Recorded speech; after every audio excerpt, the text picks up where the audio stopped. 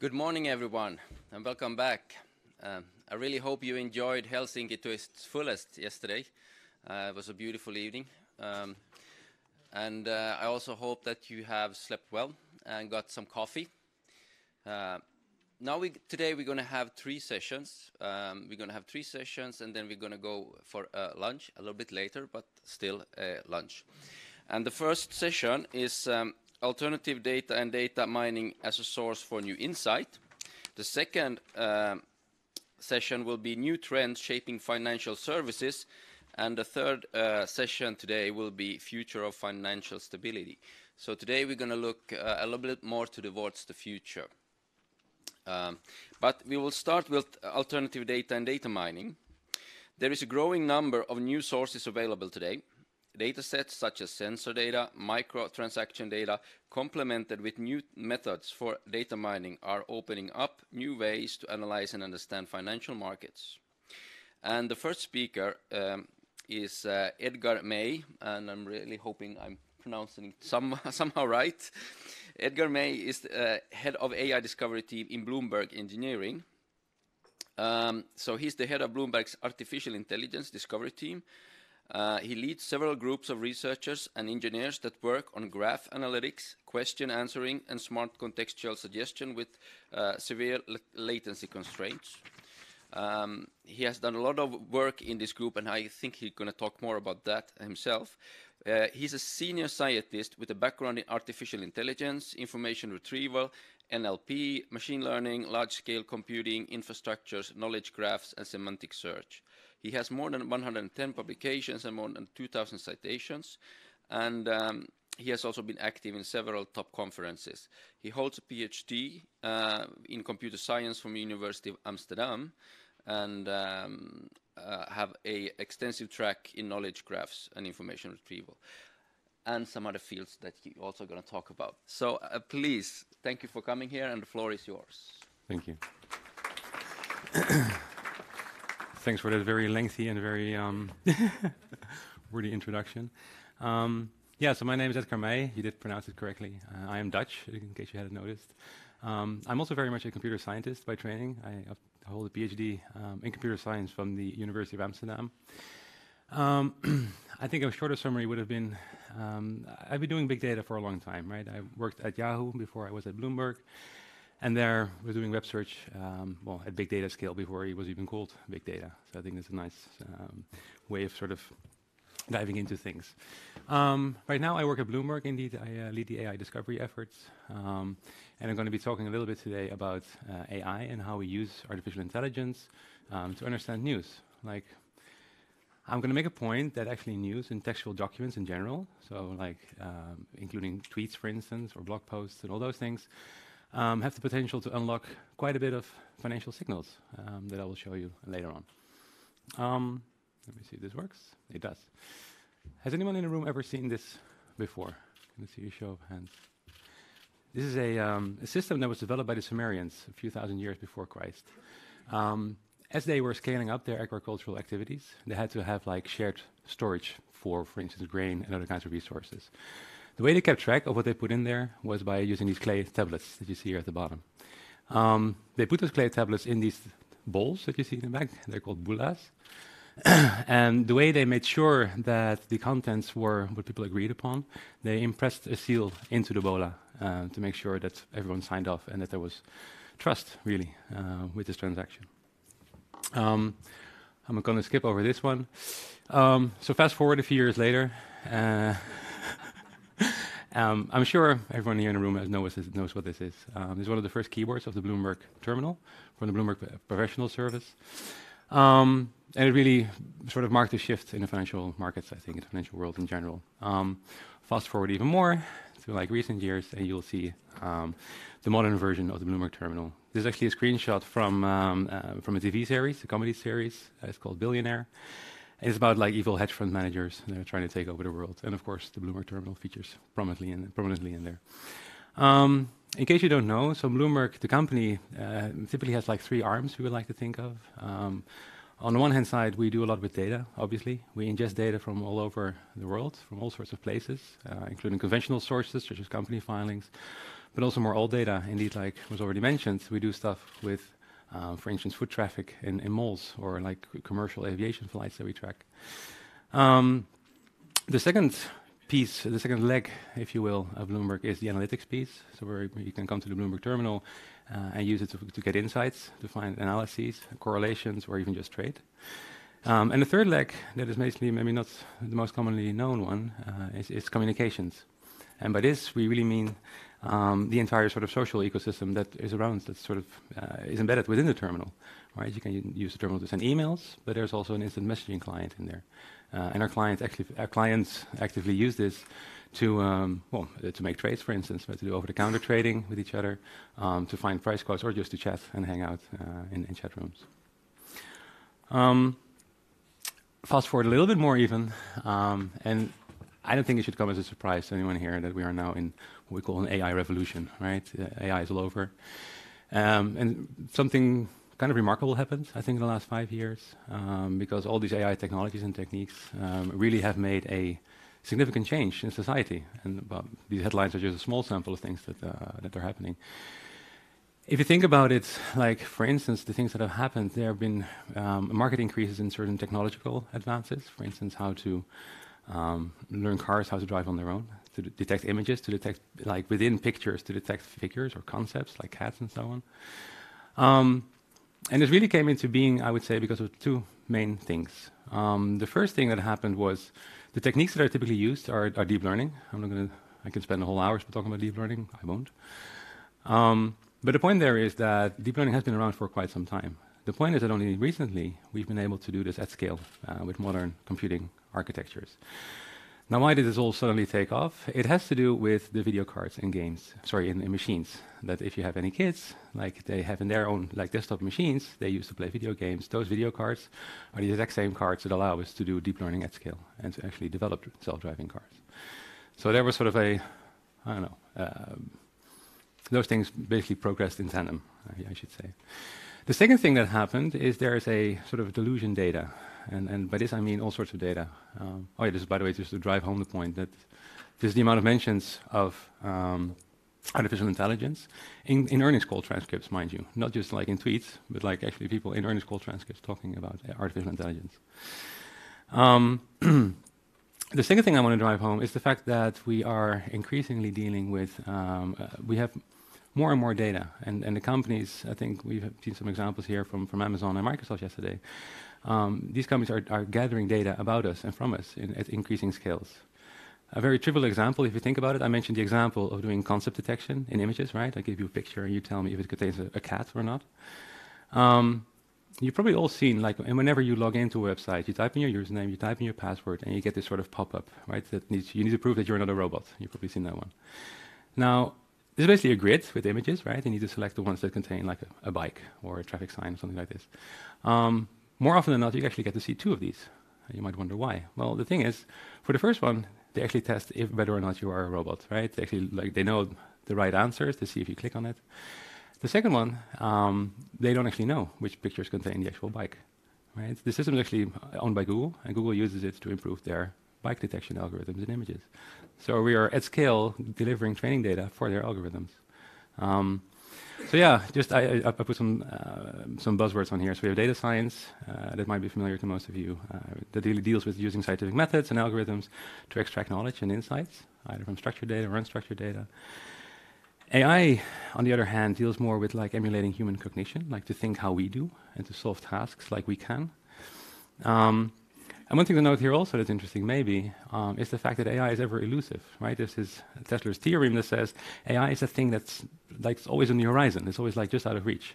If you think about it, a few years ago, it was like true AI would be to do optical character recognition, right? I give you a PDF and you'll be able to recognize that as an A and that's an E and that's another kind of character.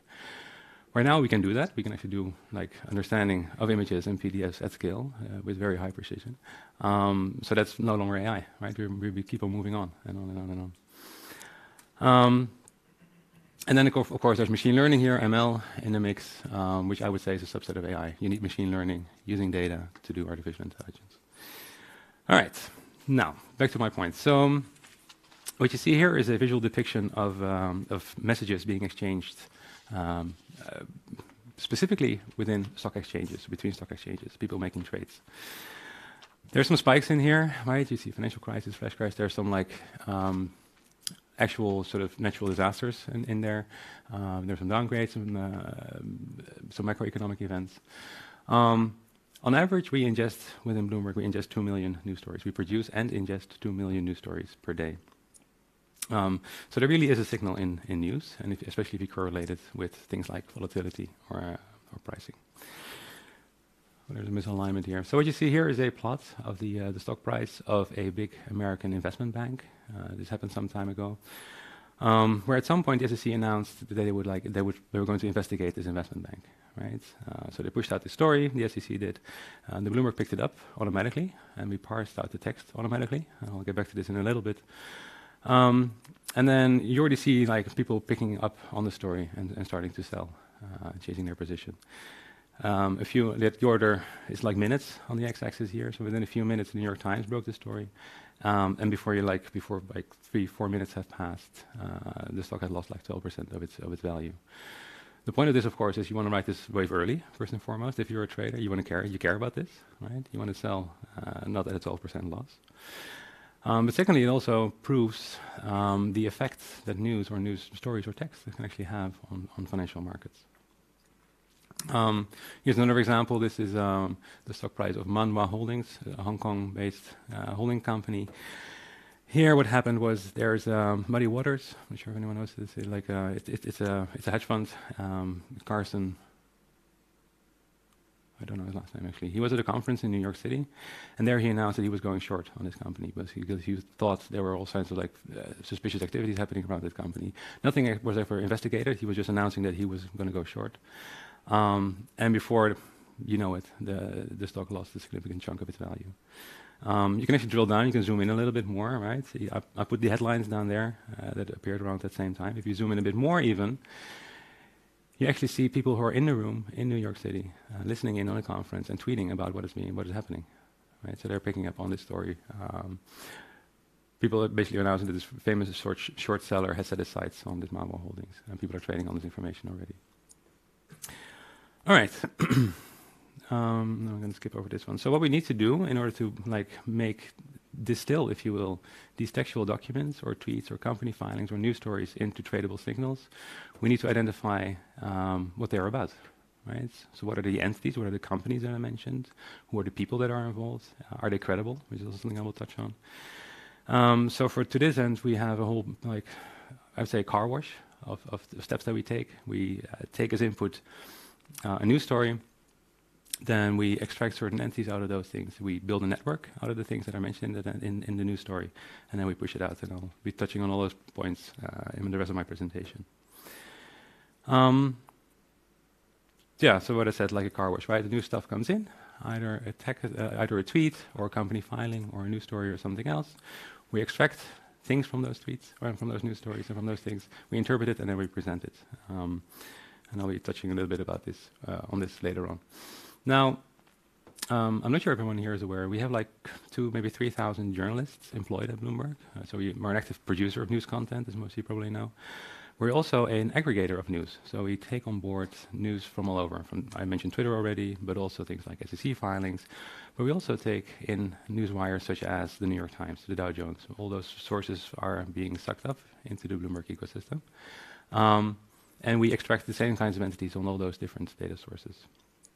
So it looks a little bit something like this. It's an animated GIF. It just shows news flying in. On average, we have a whole lot more news stories coming in than just this, but just to give you an idea of what's coming in. And of course, one thing that we are proactively dealing with is credibility. So what you see here is a picture of, well, actually the bottom picture is the true one, and the one at the top has been redacted. Someone has turned the whale that sort of landed on a beach into a giant squid. It was all over the news, of course, because a giant squid had landed on the beach. Of course, this didn't happen. And we have various safeguards in place. So, for instance, this kind of thing especially happens on Twitter, of course, right? People post a lot of noise on there. So we have humans in the loop to occasionally check for things and make sure that we don't ingest weird things. Let's keep it that way. And we also have, what we do for Twitter basically is we also have perform heavy whitelisting. So we have a small curated set of Twitter handles that we know, that we trust, and we only ingest those sources. And again, this is curated. So if ever someone wants to have more Twitter handles added, they need to be curated by human beings. We also do a lot of research in this space. If you're interested in this sort of thing, there's some references at the bottom. What you see here is a tweet from someone who is announcing there's a fire in the Trump Tower in New York City. Well, the geolocation of his phone actually says that he is in England at the time. So this is kind of a simple things that we can also leverage to have a gauge on credibility. Here's another example. I'm not sure how many people here remember this explosion in the White House that sort of injured Barack Obama. I hope no one did, because it didn't actually happen. What did happen was the Associated Press Twitter account got hacked, and they put out this tweet. Of course, because it is the Associated Press, it is a verified account. We also put it into our systems. It was sort of hacked at the source, if you will. But people jumped on this, of course, right? So there must have been some automated training happening also. But within a matter of like minutes, like the S&P 500 that you see up there lost about 136 billion of its value. It recovered quickly, but still, these are heavy shocks, I would say. All right. Am I doing on time? Okay. So just to give you a feel of other kind of things that we do. So these are typical documents that you might find in press releases or in company filings. And what we do here is we automatically extract data from these things, right? These are PDFs. So for human beings, it's quite easy to parse this, to understand this, to see where the data points are and what the data points sort of mean. For a machine, this is super hard to do. First of all, you need to figure out where the tables are, and then you need to figure out the values, you need to do this optical character recognition that I mentioned earlier. So if you take an example like these two, first, you need to figure out where all the interesting tidbits are in the PDF. You need to extract them.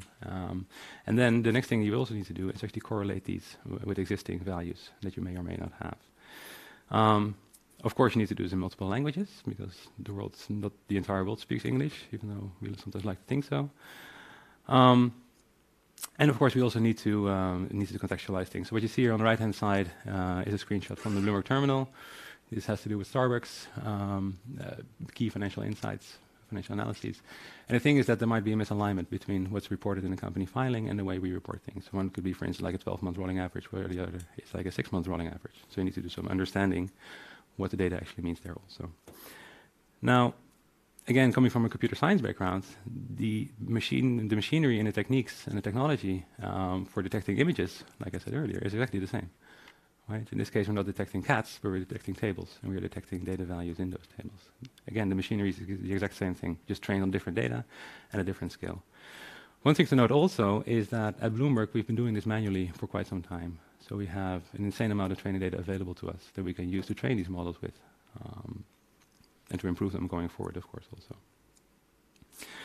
Another interesting sort of recent development that we're looking at is also how to parse graphs. So this is a scatter plot, and we built an open source framework that takes a graph and tries to turn it into a table. What was the source data that fed into the table that generated this particular graph? It's called Scatterback. It's open source. You can have a look if you're interested. All right. Interpretation. So there are different ways of presenting this kind of information. Yeah. Like one way would be indeed to alert for things, right? You push on alert to people like something is happening with the S&P 500, something's happening here, something's happening there. You could do it retroactively, like you see here, so you can figure out sentiment and see how this has played out in the past. I would also like to touch on a different kind of interpretation scenario. So Larry asked me to talk a little bit about knowledge graphs, which is one thing we're developing within Bloomberg.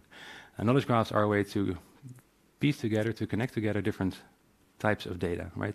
Imagine you have a company data set, a company database, you have a people database, you have an industry database, you have a supply chain relationships database, and you can throw all these things together into one cohesive data store that allows you to do inferencing on top also, I might add. So an example of this, I put here is the earthquake in Japan in 2011. This is a very crude representation of the knowledge graph that we have. So what you see here are different colored nodes. So we have green ones, for instance, for companies, purple ones for industries, yellow ones for people. On each of the company nodes, we have certain kinds of financial indicators, things like market cap, revenue, long-term debt, short-term debt, free cash flow, those kind of things. And the idea is very much we know where certain plants are in the world, right? We know that Merck, for instance, had a a factory producing a special kind of dye, pigment, in Japan, that was actually hit by the earthquake. So the plant had to shut down. Now, as it turned out, that particular plant produced a special kind of dye, and it was the only plant in the world that produced that pigment that went into car paint that got sold to Toyota. So down the line, what we observed at some point was that Toyota had to put a hold on selling certain kinds of cars because they couldn't paint them anymore. And figuring out these kinds of connections and how that might have an impact down the line also like on car rental companies and so on is a very strong and very compelling application of using knowledge graph technology. I'm going to skip over this one. Another example to this end is what you see here is the stock price of Starbucks again. And what happened here, at some point there was an economic indicator released saying that limited service eating places and nominal retail sales in the US fell to its like lowest values in about 8 years. Now you might think this is interesting. What does that have to do with me? If you're holding Starbucks, you might realize this might have an impact on Starbucks down the line. So Starbucks actually reported their quarterly earnings a few days later, I should say, and their shares fell. So you could have seen this coming in some sense. So using this kind of technology as a signaling and reporting technique is quite effective also. All right, so I touched on all these things very briefly. I might add, if you're interested in more details, come talk to me and grab me afterwards. I talked about news classification, identifying topics and companies and entities in there, extracting those things, interpreting them, and presenting them. One thing I didn't really talk about in this context is the level of speed and precision that we're doing this at. So typically when a news story comes in, this needs to be made available in like 100 milliseconds, which is not a very big amount of time to do all these kinds of analyses in, if you think about it, right? And we also care deeply about precision, right? We rather not tag anything than tag something that we're not entirely certain about. Okay, so 4 more headlines. One thing I do want to mention in this context also is bias and credibility I already talked about, but also algorithmic fairness, right? This is a thing that has reared its head recently, where you have black box machine learning algorithms learning things based on data that it observes in the wild. I just want to mention here in this phase what we're doing. First of all, we don't care much about black box machine learning. We like to understand what is happening. We care deeply about explainability and interpretability of those models. And we find also that our clients do, right? It's one thing to just make a Bloomberg prediction that something is going to happen. But more often than not, we find that people ask why, and how do you come to this conclusion? How do you arrive there? And what did you do to get there? What were your steps? Can I reproduce it? And indeed, nowadays, with technologies like Beacons, where you can run like an IPython notebook inside the terminal, you can actually verify those things yourself. We're increasingly opening up also our backend stores. One final thing to note here is that the knowledge graph technology that I mentioned is also, you can also use it to explain decisions, right? If you can actually piece out the parts or sort of the paths between certain entities, you can actually use those for explanatory purposes also. So that's it. I realize I'm slightly under, but thank you. Thank you. Thank you for the perfect timing, and you're welcome. And also for a very interesting talk in a matter that is really increasing as we now sit here. It's of importance. Questions from the audience? At least I have one question to start with. Is you see this trend for some years now, the sentiments in news and important news, not in fake news, how it affects the stock prices. And more people are looking into this to make money, basically. You know, when the news comes out or earnings come out, they are vigilant and trade within a very fast time. So in a way, it's not your fault, it's just where the word is going, but isn't this also becoming more volatile? Yeah. People are even maybe wanting to automatically tweet, which is not fake news, but based on some news that are coming out, so they can know that people will react in a certain way in order to make more money. So isn't this a source for instability also at the same time? It is for sure a source of instability, or a potential one, right? Yeah. I'm also not sure how to regulate that particular part of things. Another thing to note in this space is also that it is increasingly common to basically create Twitter bots.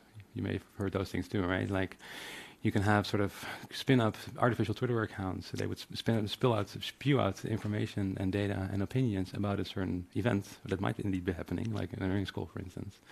So one thing that we can do on our side, at least, is figure out and make sure that we don't that we ignore that kind of noise.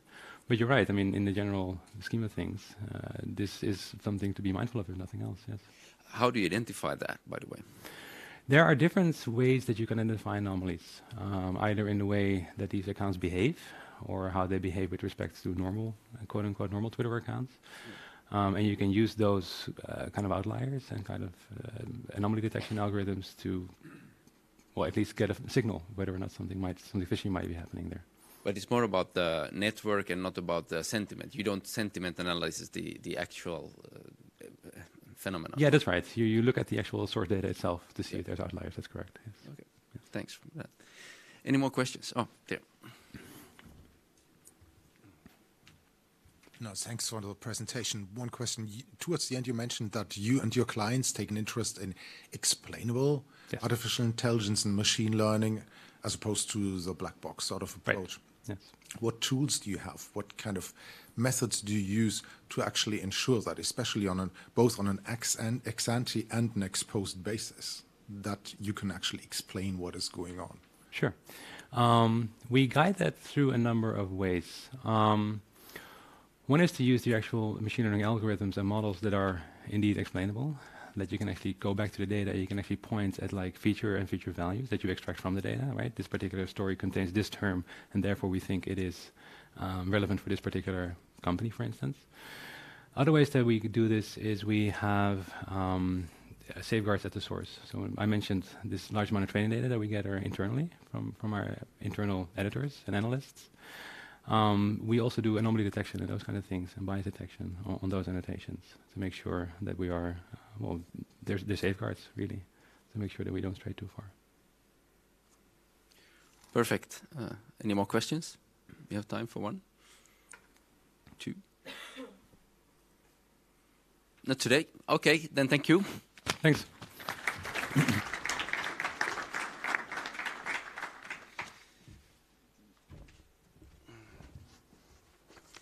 Okay,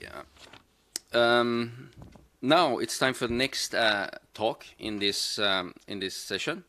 The talk is called "The Data Revolution and Central Banking." It's by Marcus Tibbling, Chief Data Officer at Sveriges Riksbank. Marcus Tibbling is the Chief Data Officer at the Swedish Central Bank.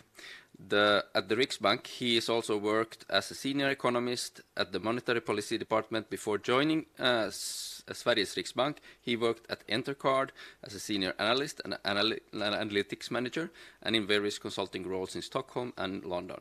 He has a master's degree in statistics from Uppsala, the beautiful Uppsala. Thank you for coming here. The floor is yours.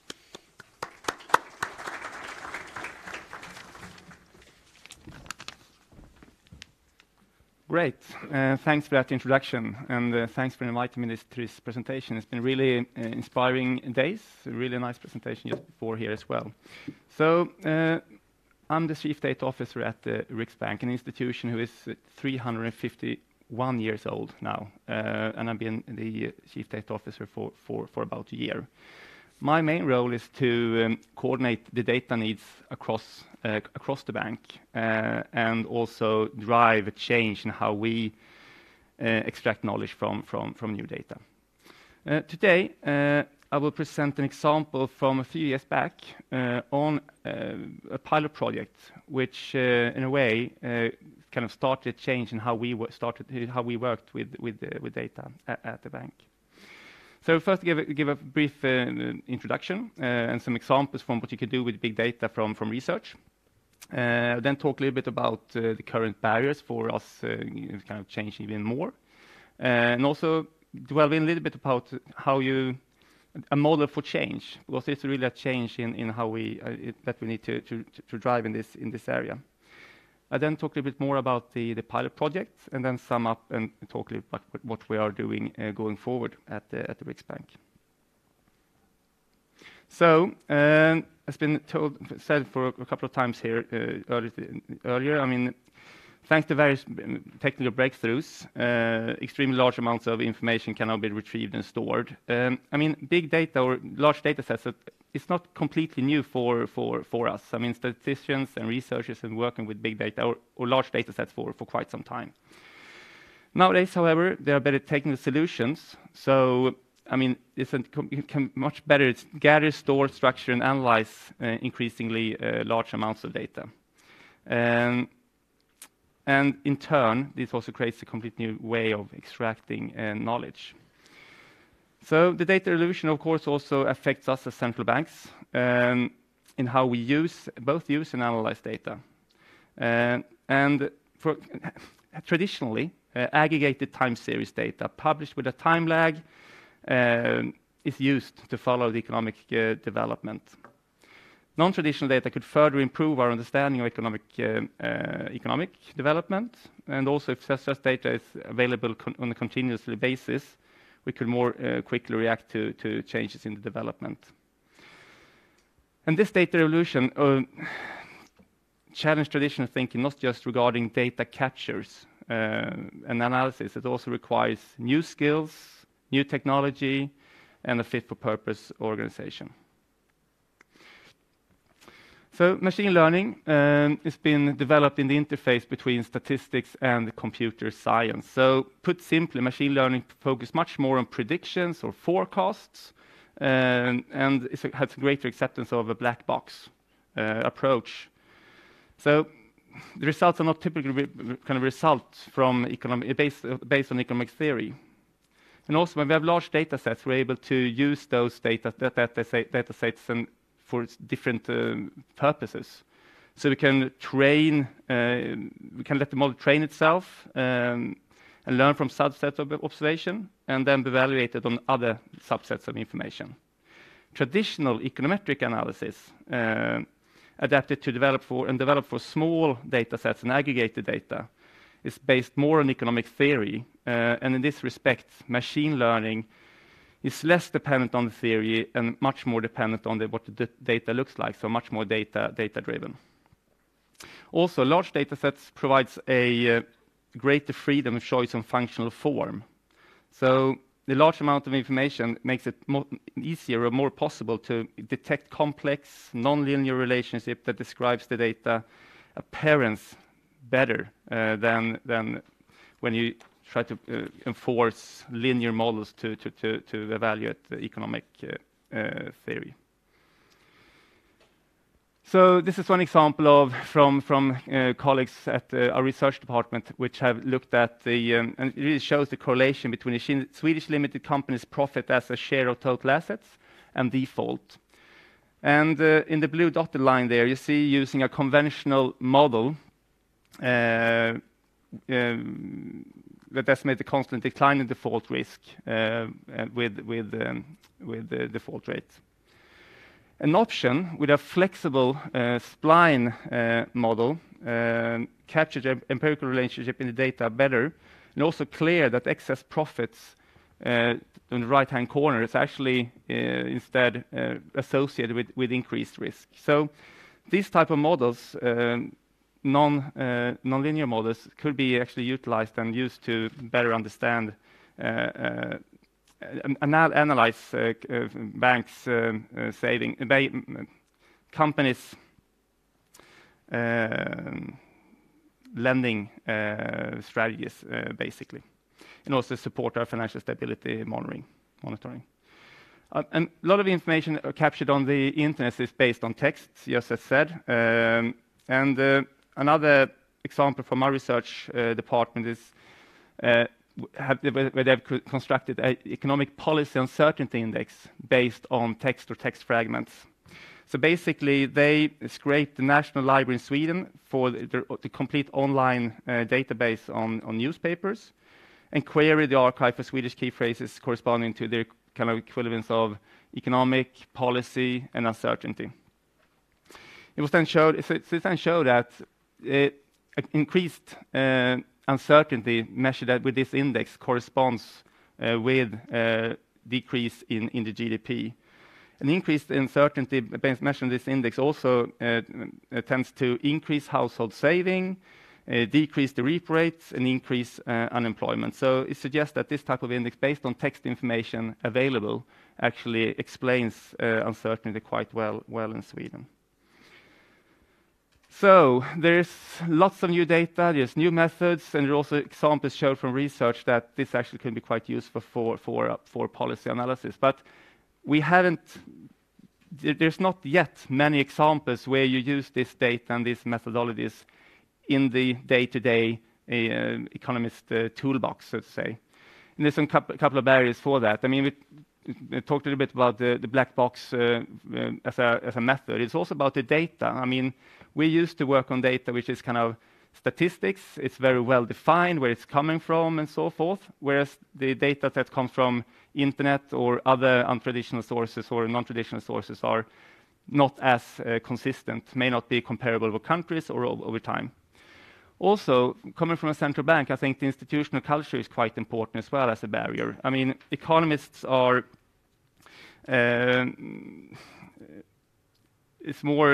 trained to.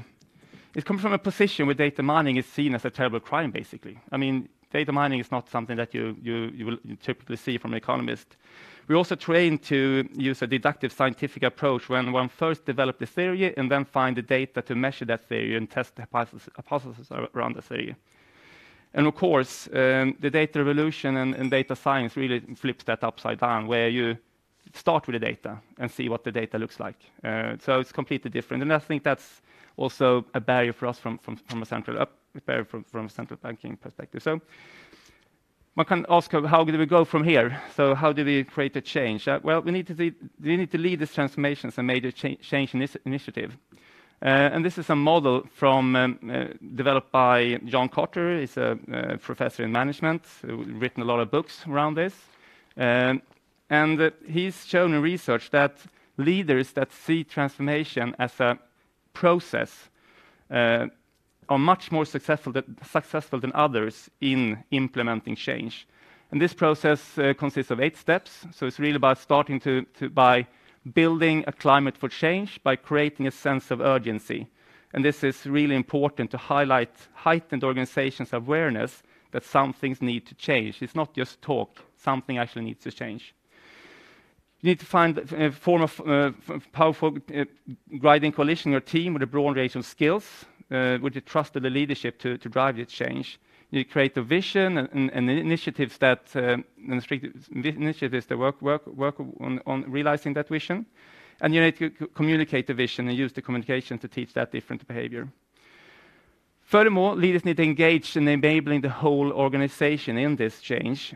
So you need to empower others to act on a vision by, for example, encourage risk-taking, which may be something strange to say for a central bank, but you need to make people to try something new. You need to plan for short-term wins by creating short-term projects to deliver visible performance in the short term. And then also, finally, you also need to implement and sustain change by sustaining that acceleration and institutional change by articulating the connection between the new behaviors and organization success. So one example of this is a practical example for this was a project we did a few years back, where we were in this position. I mean, the Central Bank of Sweden, like and other central banks, the goal for that is to maintain price stability. And this is interpreted as keeping inflation low and stable, around 2%. And back in 2014, 15, 16, I mean, the inflation was way too low, and also, as you see with the forecast in yellow and blue, we had some issues with our forecasting. So there was a sense of urgency that something needed to be done to see if we can increase our forecasting ability. I'm just going to skip through this. So back at the time, there were an area of growing interest was all the available price information online. The Billion Prices project done by Cavallo and Rigabon has shown by that time in a number of studies that this type of information actually was quite useful in measuring inflation, basically. So Utilizing price information online could actually solve a couple of problems for us. First of all, the information is real time, so you collect it before the official measure is available. The price information also, if you collect it yourself, you can get a lot of more details on this price information, so you can get more understanding if changes in prices or price index actually are permanent or not. And finally, the data collection could potentially also be automated, which actually makes it possible for you to collect this price information quite cheaply and without much resources. So we put together a small team, a diverse team from including people from research who knew a little bit about how to create this type of workflows. We have people from forecasting, knowing people about the current forecast, and also from statistics. So small diverse team. And the main questions we started with asking ourselves was, are we able to scrape prices at all? Is that possible for us to do? And will these prices add value to our short-term forecasting? So the second question. And then if this was possible, could we actually maintain and run a consistent workflow doing this? But we want to start small because, I mean, you can't just scrape everything. So we started with the fruit and vegetable prices. I mean, that's a quite volatile category, so why not start there? Just a short look at the fruit and vegetable prices. You see it here, it's quite volatile, but even the fruit and vegetable prices are quite funny with the signs there, but I'm not sure where that's coming from, but it's just the year over time. But even all the fruit and vegetables, I mean, lots of fruit and vegetables in the market, so you don't want to collect all those things as well. So why not just start with the main ones? So we started to collect information on oranges, apples, bananas, cucumber, peppers, and tomato. So very concrete, and you see the solid line is quite correlated with the total fruit and vegetable category. So we thought just doing this could actually give some good results. So this was the kind of the workflow that was developed. It was not developed in one go during the project. So basically, we started with the first part of the data collection, and it was done with a scraper. So we developed scrapers that every morning visited websites to collect the code from their servers, and then from that we extracted the product names and the prices of the fruit and vegetables we're interested in. Those files were merged into one time series, and then we also had some automatic scans to make sure that the files that we collected actually contained the information that we were interested in. When the data was collected, we built another workflow to just create these indices. So we sorted the data in the categories, so the bananas for one part, and then the apples and so forth. We mimicked the data to be the same as the way that Statistics Sweden actually measure these prices, so we're actually dealing with the same thing. And then we calculated the average prices, and finally we also calculated the average price on the complete index. But this was very much a iterative process, so to make sure that we got forward. But this was how it looked in the first time. We were able to get data from Statistics Sweden at a detailed level, and that made it possible for us to kind of monitor the price development, the index from day one. So the CPI here is from the Statistics Sweden, the official measure data, and the red one is from our index. So you can see, for example, the correlation for tomato. It follows fairly well, and we're able to see quite quick that, well, there is something in this.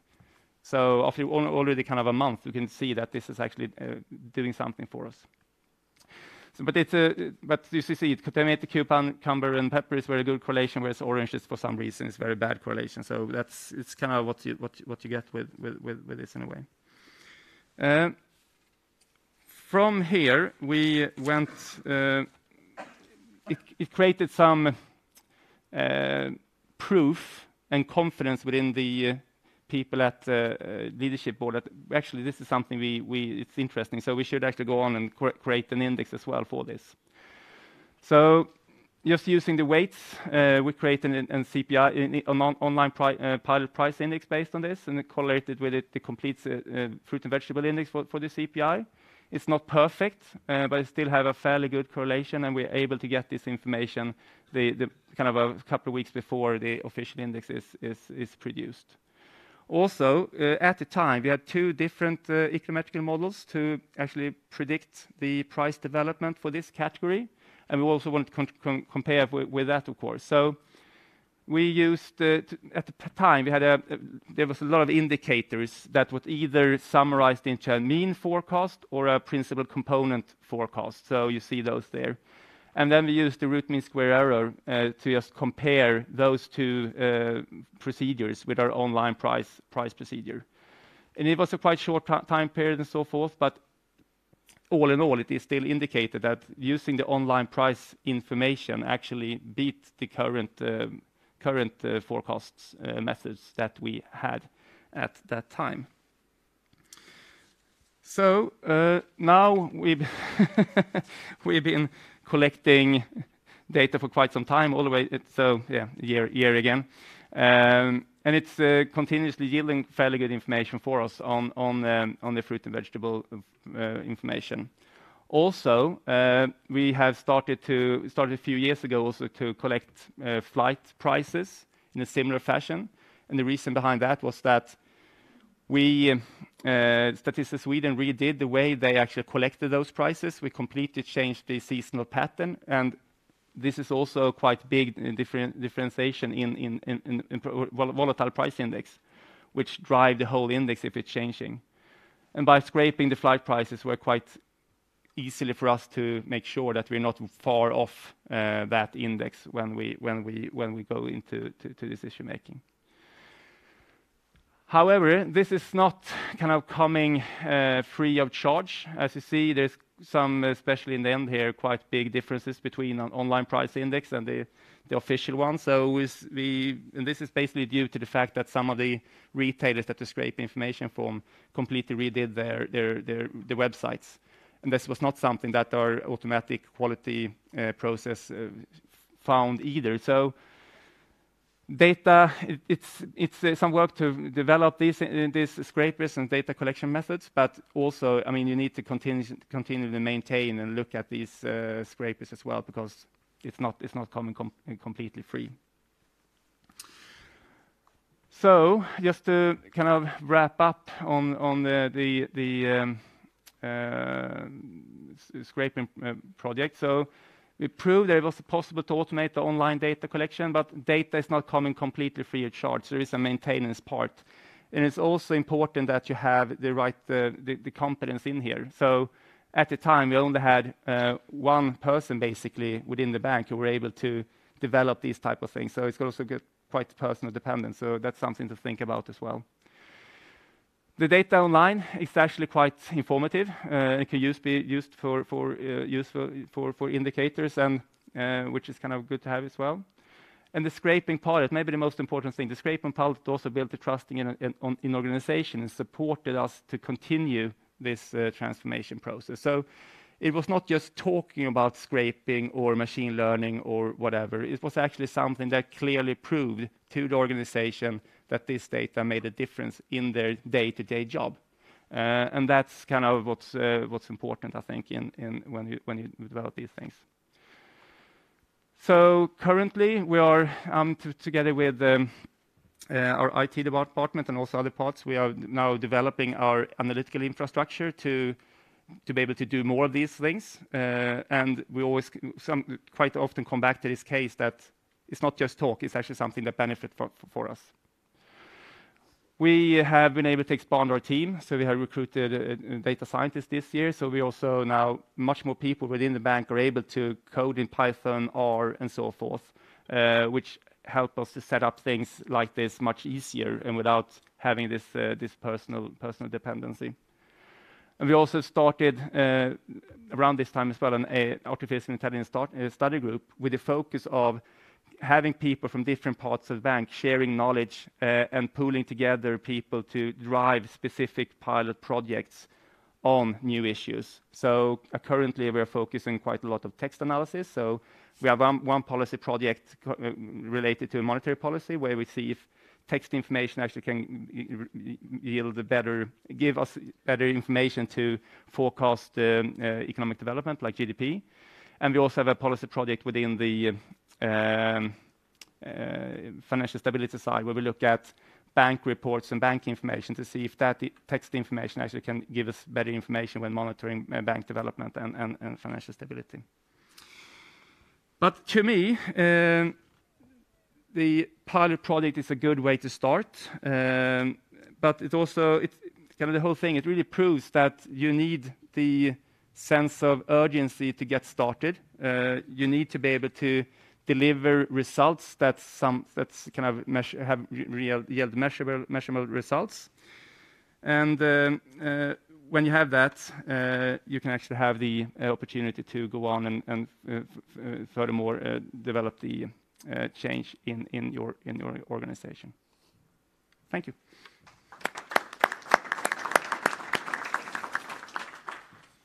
Okay, now it's time for questions. There we have one immediately, I think. Hi, Pascal Gauthier with Nordic Investment Bank. Thanks very much for sharing very practical and useful exercises.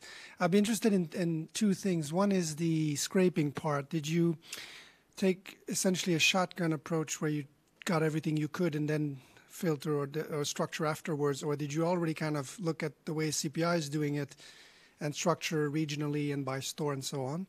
That's first. And the second is, maybe I've misunderstood something, but when you were showing correlations to the existing series, I thought, why were you so concerned about that? Because wasn't the value to kind of reveal something new, knowing that the previous forecast was constantly overshooting actual inflation? So kind of, so to say, fitting with the existing series may not be of value in that case. Or maybe I misunderstood something. Thanks. Thank you for the questions. Well, on the first question, we did the shotgun approach in the scraping part. But much easier. Just get all the data from the web on that category on the web pages, and later on we filter the data and mimic the way that Statistics Sweden did it. On the other question, is more. I mean, when I show the slides on the online price index and the CPI. I mean, the CPI is the measure that we are evaluated against. So it's kind of unquestionable in a sense. So that's the official index of the price index. So it's not really questionable. But it is a question, though, when we got quite big differences in result. I mean, we get all the prices for oranges, for example, on the major retailers. And we're not correlating those prices with the official index, and we know that the official index is not based on a total sample. So, who's really right? But it's not really for us to say. In that sense, it's more. So it's a difference. Thanks. Okay. Thanks. That was a really insightful talk with the examples as well. I'm kind of going to pick up on the last question the gentleman asked as well. So kind of looking at what your vision is for, say, that example using CPI, using the official data as the benchmark and as the gold standards. I guess kind of we've had some good talks by Eurostat was an example that comes to mind about the kind of uncertainty in those kind of measurements and how you measure that. So would your vision be that over time these are kind of you'd use the range of measures as a kind of robust toolkit to assess CPI, or is it just to use it to target CPI? Because it would seem to me that over time, as kind of retailing online we'd expect to become a bigger part, it's not obvious why the official statistics would be better than the one you've come up with. Yeah, I mean, it's two ways. I mean, for a central bank, our main purpose is not to collect price information. So it's mostly used just to ensure that we have good indicators to forecast inflation. So that's a big difference. However, Statistics Sweden and other statistical agencies as well, they are moving more and more to scrape prices, both from a efficiency point of view, but also in getting broader samples. But yeah, I think there still is a sense of urgency. I mean, we could go on and scrape other prices as well and get better indicators for other categories within the CPI, but the sense of urgency is not there. So unless you have that, it will not happen. Thank you. More questions?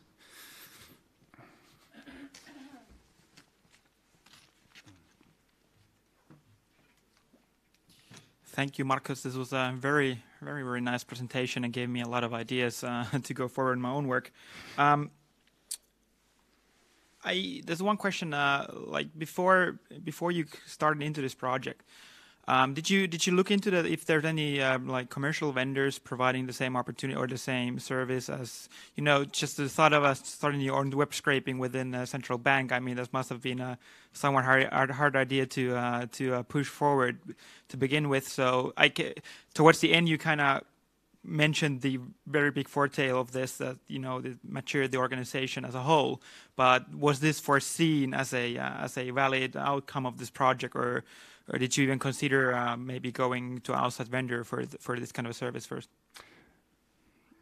Thank you. Yeah, I mean, during this time, it was an inflation project consisting of lots of different initiatives, whereas this initiative was one of those. And we also looked at other data vendors. So there are other data vendors that actually collect this type of information and sell it to the market, but it's expensive. It's very expensive. So that it wouldn't be worth going down that route. And since we had the competence of doing this type of stuff in-house, we just made it really small. And by making it really small, it was not seen as a big project by the leaders.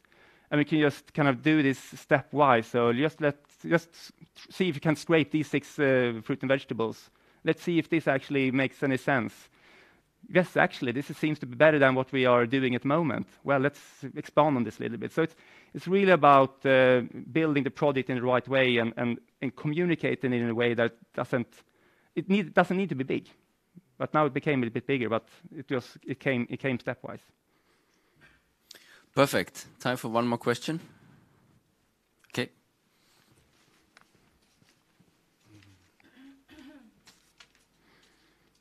Thanks a lot. This is great, and a lot of central banks are looking at what you have been doing.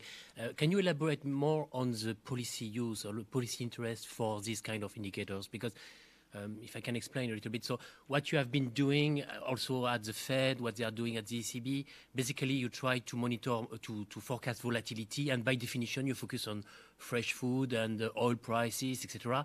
But at the end of the day, I presume that there is interest to understand the mechanism behind this volatility. But once this is done, then the interest is very low for the policymakers because they are interested in core inflation and slow-moving movements.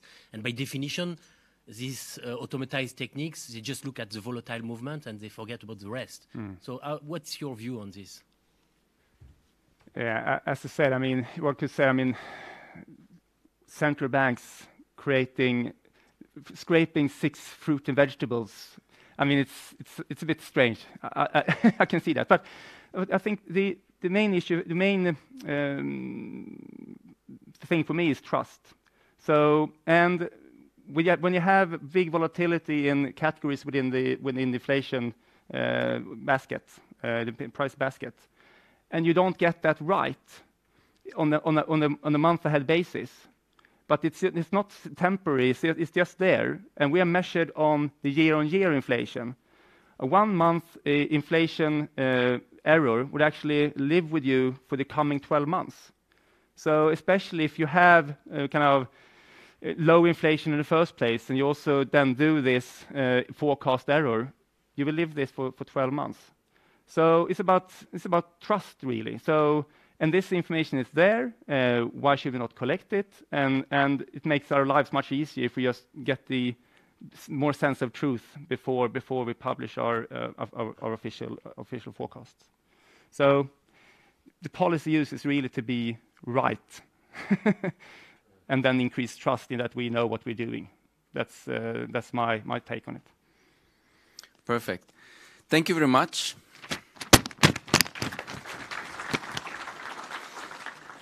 Now it's time for a short break. We're going to have refreshments with eco-friendly and environment-friendly coffee again. I also hope that you enjoy the other refreshments there. Let's get back here in half an hour or 10:30, and then we continue with session 2. Thank you.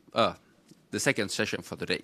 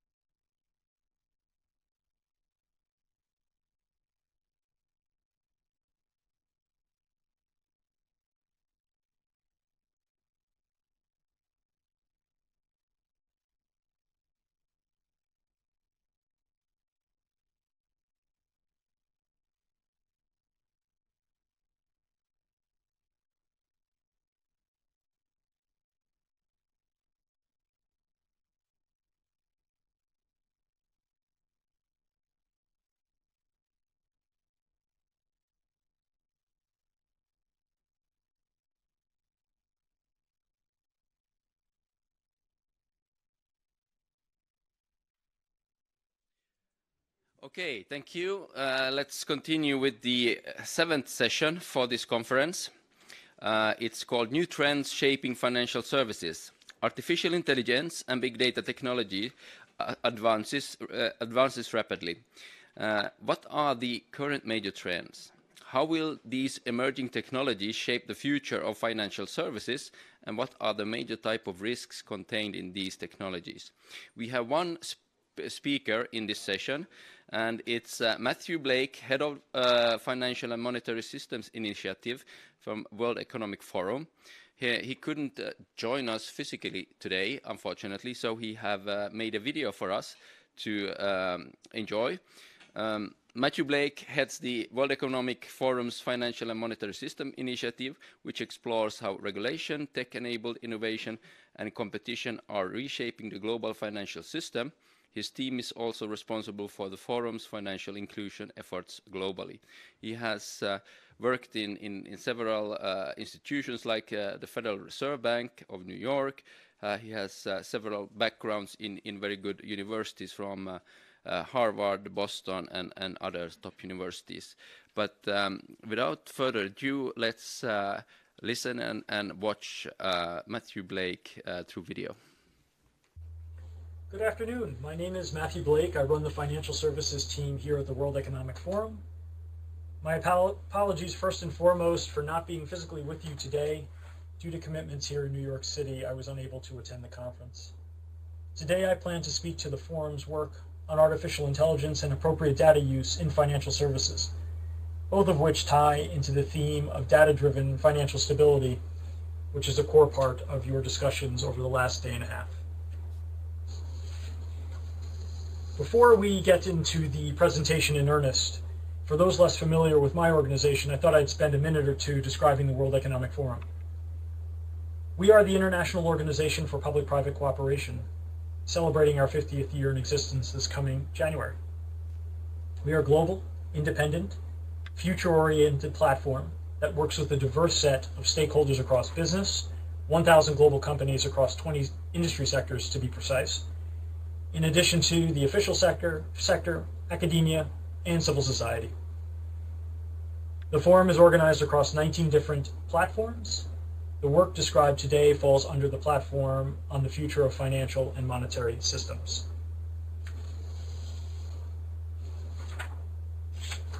Fundamentally, each one of these platforms aim to do three core things. First, to build awareness around various topics of strategic interest. Second, to shape mindsets and build agendas that focus on global public opinion. And third, and perhaps most importantly, to drive collective action through consortia building and partnerships. The body of work focused on financial services cuts across 5 key dimensions at present. It's an evolving portfolio and it does change from time to time, but these are relatively consistent dimensions, with the first 4 being the most relevant for today's discussion. From left to right, business transformation. This is technology-fueled innovation, driving a modularization of the financial system, which has created a set of opportunities and challenges as new competitors seek to disrupt the value chain. Second, on risk and resilience, digitalization is also influencing risk, potentially amplifying old risks like credit and market risk, while introducing new risks such as cyber risk and the inappropriate use of customer data, a topic that we'll delve into in a bit of time. Third, we focus on technological change and the fact that it is prompting a revisiting of established governance and policy frameworks, requiring that new ones be created to adapt. Fourth, and importantly, demographic change, coupled with technological advances, are reshaping career and retirement paradigms. This is an area of focus for the team. And last, and we won't spend much time at all today on this particular topic, but nonetheless it's very important, is that firms must adapt to be much more sustainable in order to maintain business relevance and customer loyalty. So we are working on all 5 of these thematics at all points in time during the year.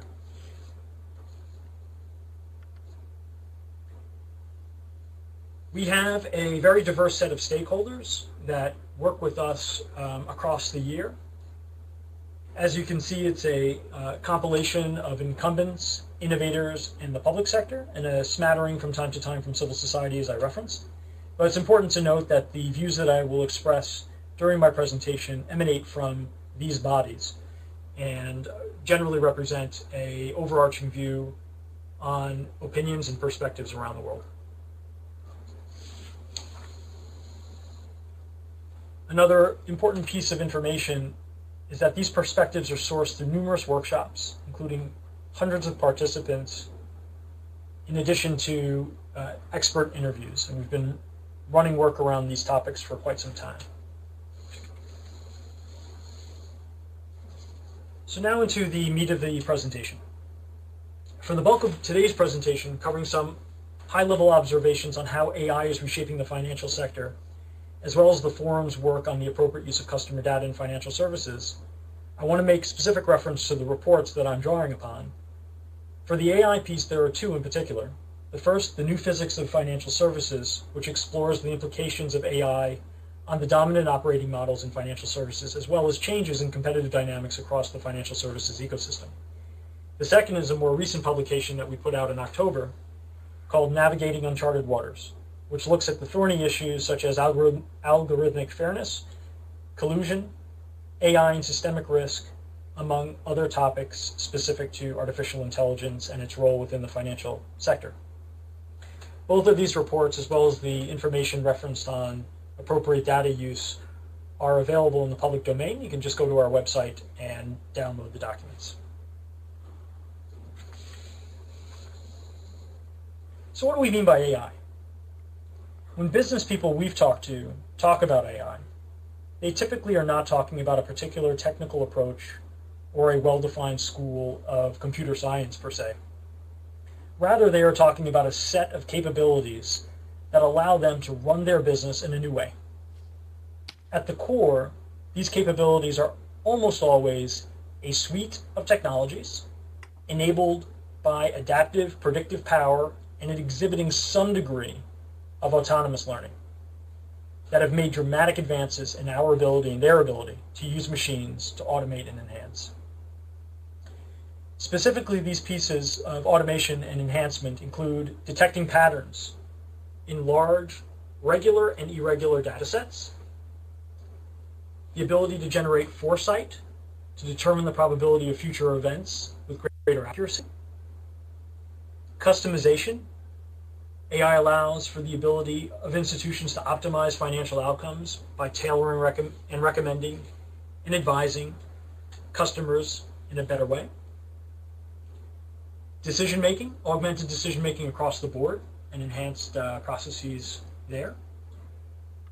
And last, interaction with financial institutions via digital or analog mediums. AI enables all of these pieces. And subsequently, we're seeing it drive leaner, faster operations, much more highly tailored products and advice, smarter decision-making, and new value propositions across the ecosystem.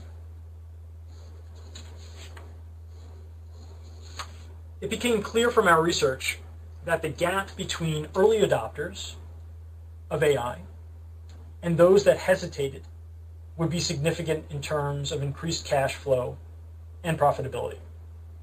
With early adopters, meaning those with a degree of adoption within 5 to 7 years from this point in time, substantially outpacing slower movers by a large margin. Early adoption would have substantial trickle-through effects on front and back office efficiencies, as well as the firm's strategy vis-a-vis alliances and partnerships, infrastructure, and talent. But early adoption is not without risks. Those identified through our work include, among others, the risk of customer backlash from AI failures that damage brand equity and trust, the potential risk of regulatory backlash that prompts additional scrutiny or censure, and last, the significant risk of alienating and demotivating employees, depriving them of human agency, or prompting panic about impending layoffs.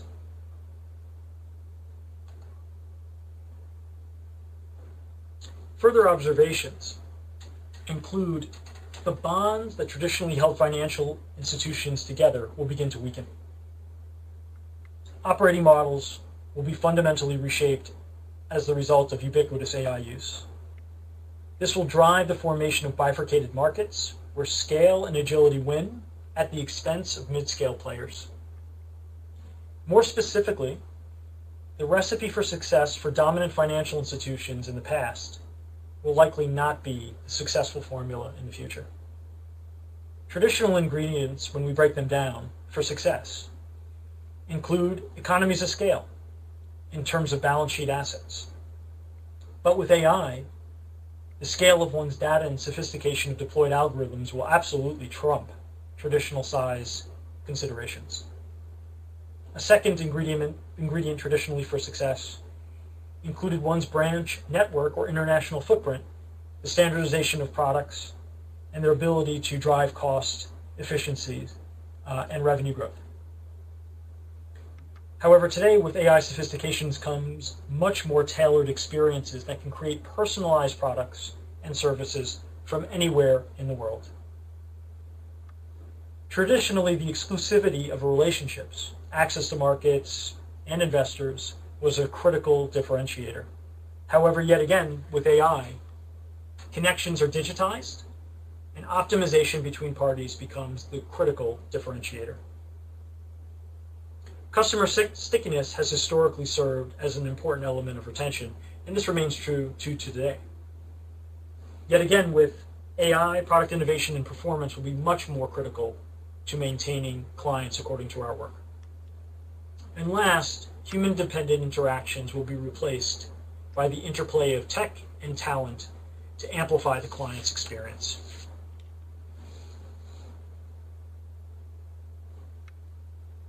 This transformation is triggering and will continue to significantly influence the financial services ecosystem for years to come, including a remake of front and back office functions, a reconfiguration of structure and regulation of markets, as well as important societal considerations.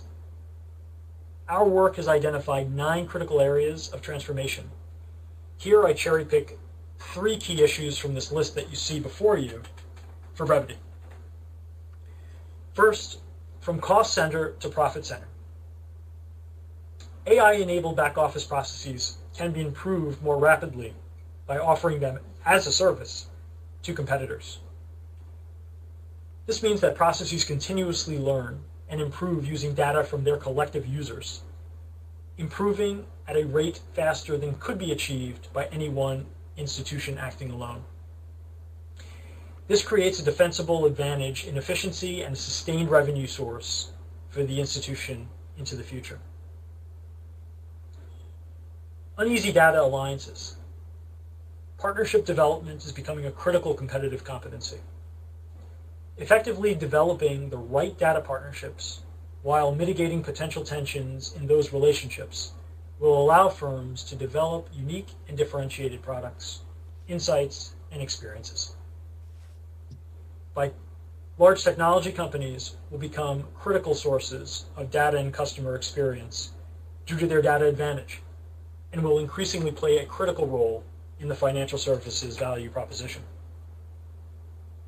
Smaller incumbent financial institutions will be at a negotiating disadvantage to access customers and data, particularly if those same technology companies that the smaller players are looking to access already have relationships with major financial services providers.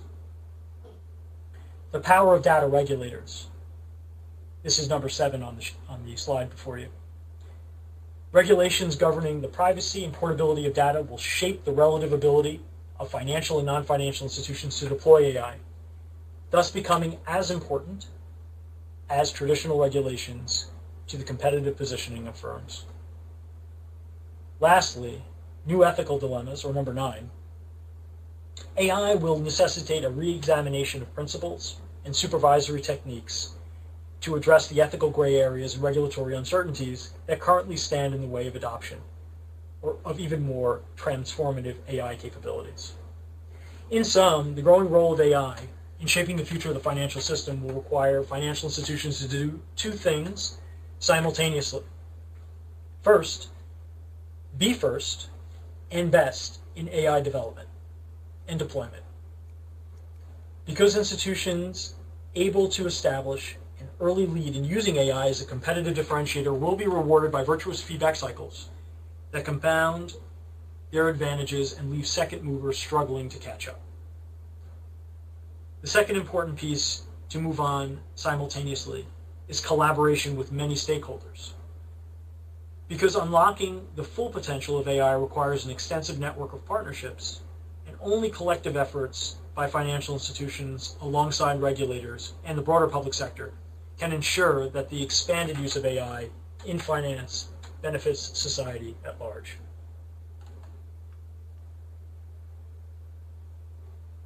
Building on that last point, to unlock the full potential of AI requires contending with a few key challenges.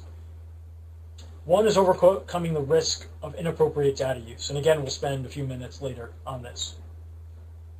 Second is contending with algorithmic fairness, the risk of an algorithm inadvertently generating biased conclusions that discriminate against a protected class. Combating potential algorithmic collusion, AI may learn to collude to keep prices at disadvantaged levels for customers while benefiting the firm, and sometimes doing so without the firm even being aware of it. Safeguarding against systemic risk caused by AI agents, which may build up new sources of systemic risk, as well as radically altering the way financial crises unfold. And last, solving for AI explainability, very tricky issue. There's currently a lack of consensus on when and how to make algorithms more transparent.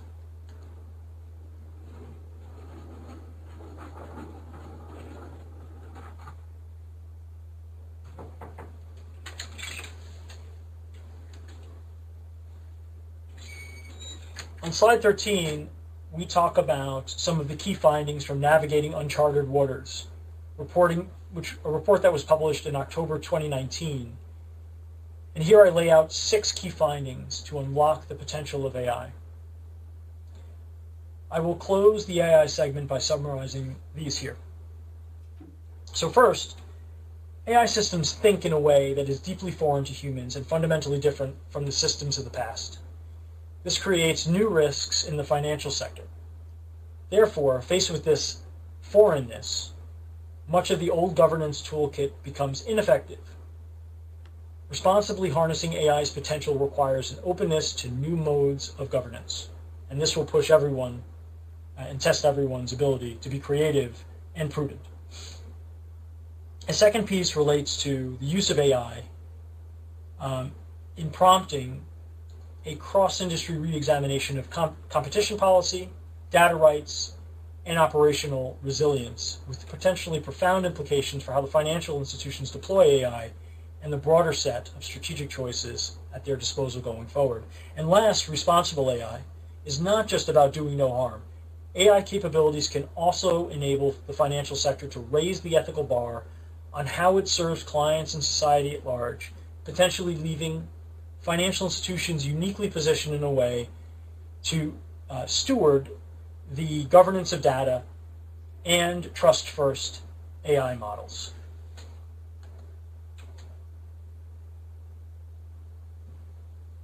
AI decisions are dependent on data, and as referenced at several points during our discussion on AI in the financial system, how data is used in an ethical or appropriate manner.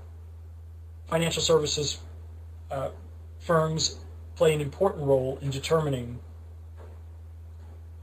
how data is used and how to differentiate their role from other actors within the ecosystem. Through interviews and workshops, the World Economic Forum has canvassed numerous jurisdictions looking for answers on how data should be used by financial services firms in this regard, while testing the opportunity to align globally on principles governing the use of data for financial institutions. This work culminated in a set of global principles, which I will touch upon at a high level today. These principles are being considered for endorsement among a number of large traditional financial institutions as they endeavor to make explicit how they manage customer data.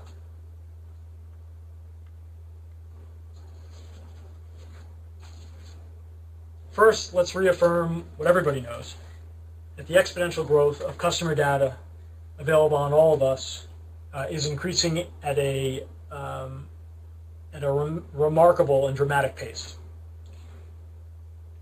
In addition to traditional financial services data and financial transaction data, health, biometrics, social, location, media behaviors are now all tabulated and scrutinized in ways that often cross what one might consider the creepy threshold.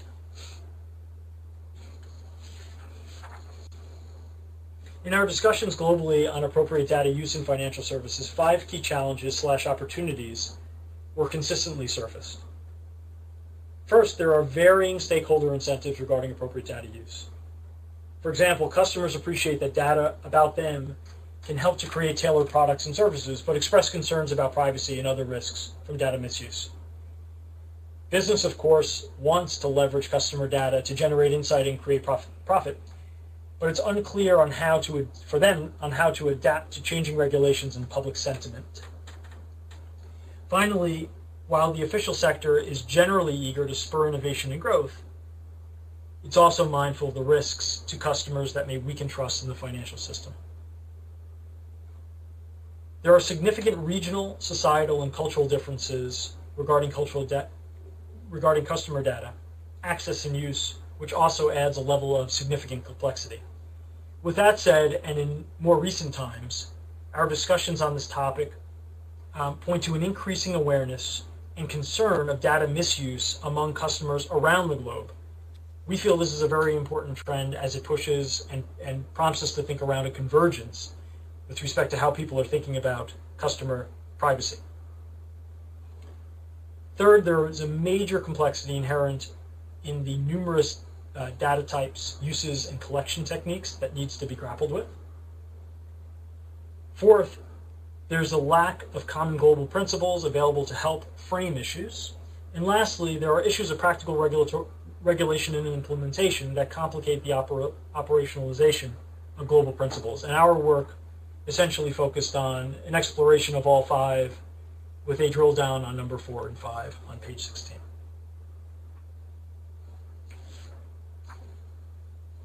Through numerous interactions with stakeholders around the globe, the World Economic Forum drove consensus around 5 key principles underpinning the appropriate use of customer data. Each of these principles, which at the highest level, and at the risk of oversimplification here on this one reduced slide, are captured on page 17. It is very important to underline that each of these dimensions, consent, control, security, transparency, reciprocity, referenced on the left, is further detailed with a set of specific considerations that get at the heart of each. I will reference a few examples for purposes of illustration here.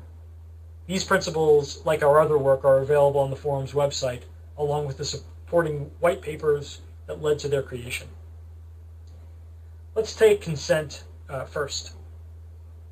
Consumers should be able to give or deny their consent to companies gathering, usage, or storage of their data. Companies should clearly outline and communicate their data policies, including notification of legitimate uses where consent is not sought.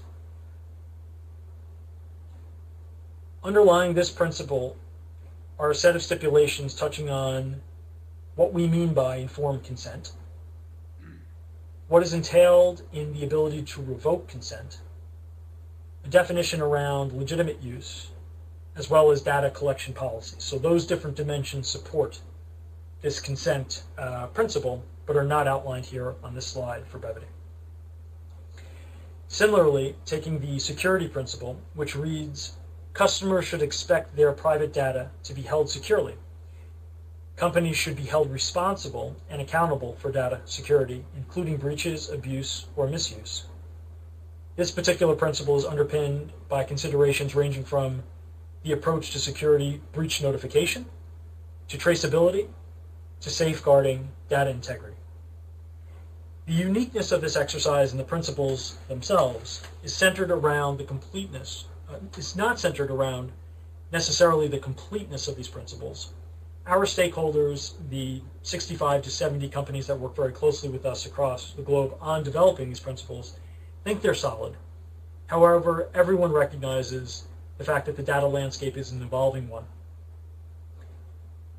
So the true value resides rather in the fact that they represent, to the best of our knowledge, the only truly global compilation of data principles created at this time. And again, our process in terms of developing these and the underlying factors that support them was derived from global interaction on every continent across the globe. Importantly, these principles are deemed more stringent than what is articulated in GDPR, which is the European standard that you are all very familiar with. Before I conclude, it's important to point out that during our conversations that led to the build-out of the principles, we intersected with many policymakers, perhaps some of you in this room, on the topic of appropriate data use in financial services.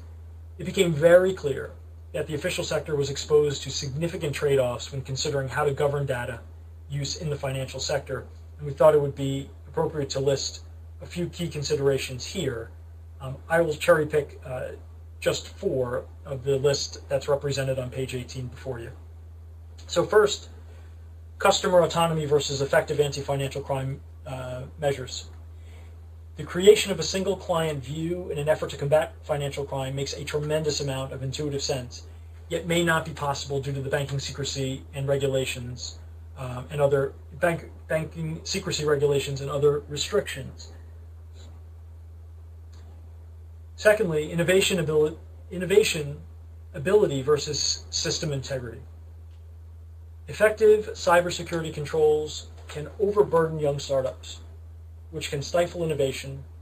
Conversely, lax restrictions threaten the security of customer data and the integrity of the broader financial system. Explainability versus model efficiency and efficacy.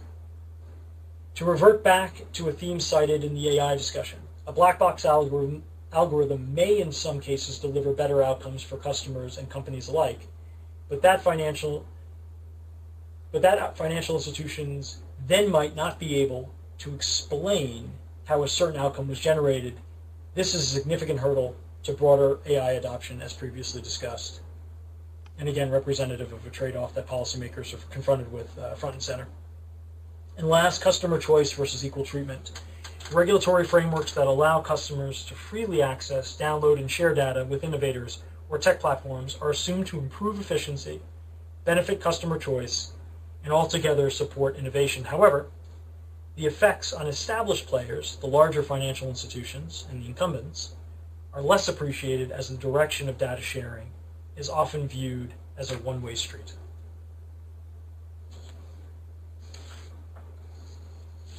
This concludes my presentation today.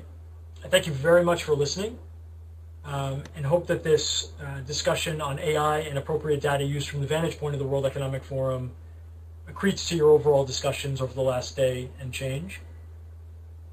If you'd like to reference the reports, as mentioned previously, that were sourced for the information provided, they are available on our website. And certainly if you have any specific follow-up questions or areas of inquiry, do not hesitate to reach out to me directly. I wish you a terrific conference, and again, I am there with you in spirit. Thanks very much.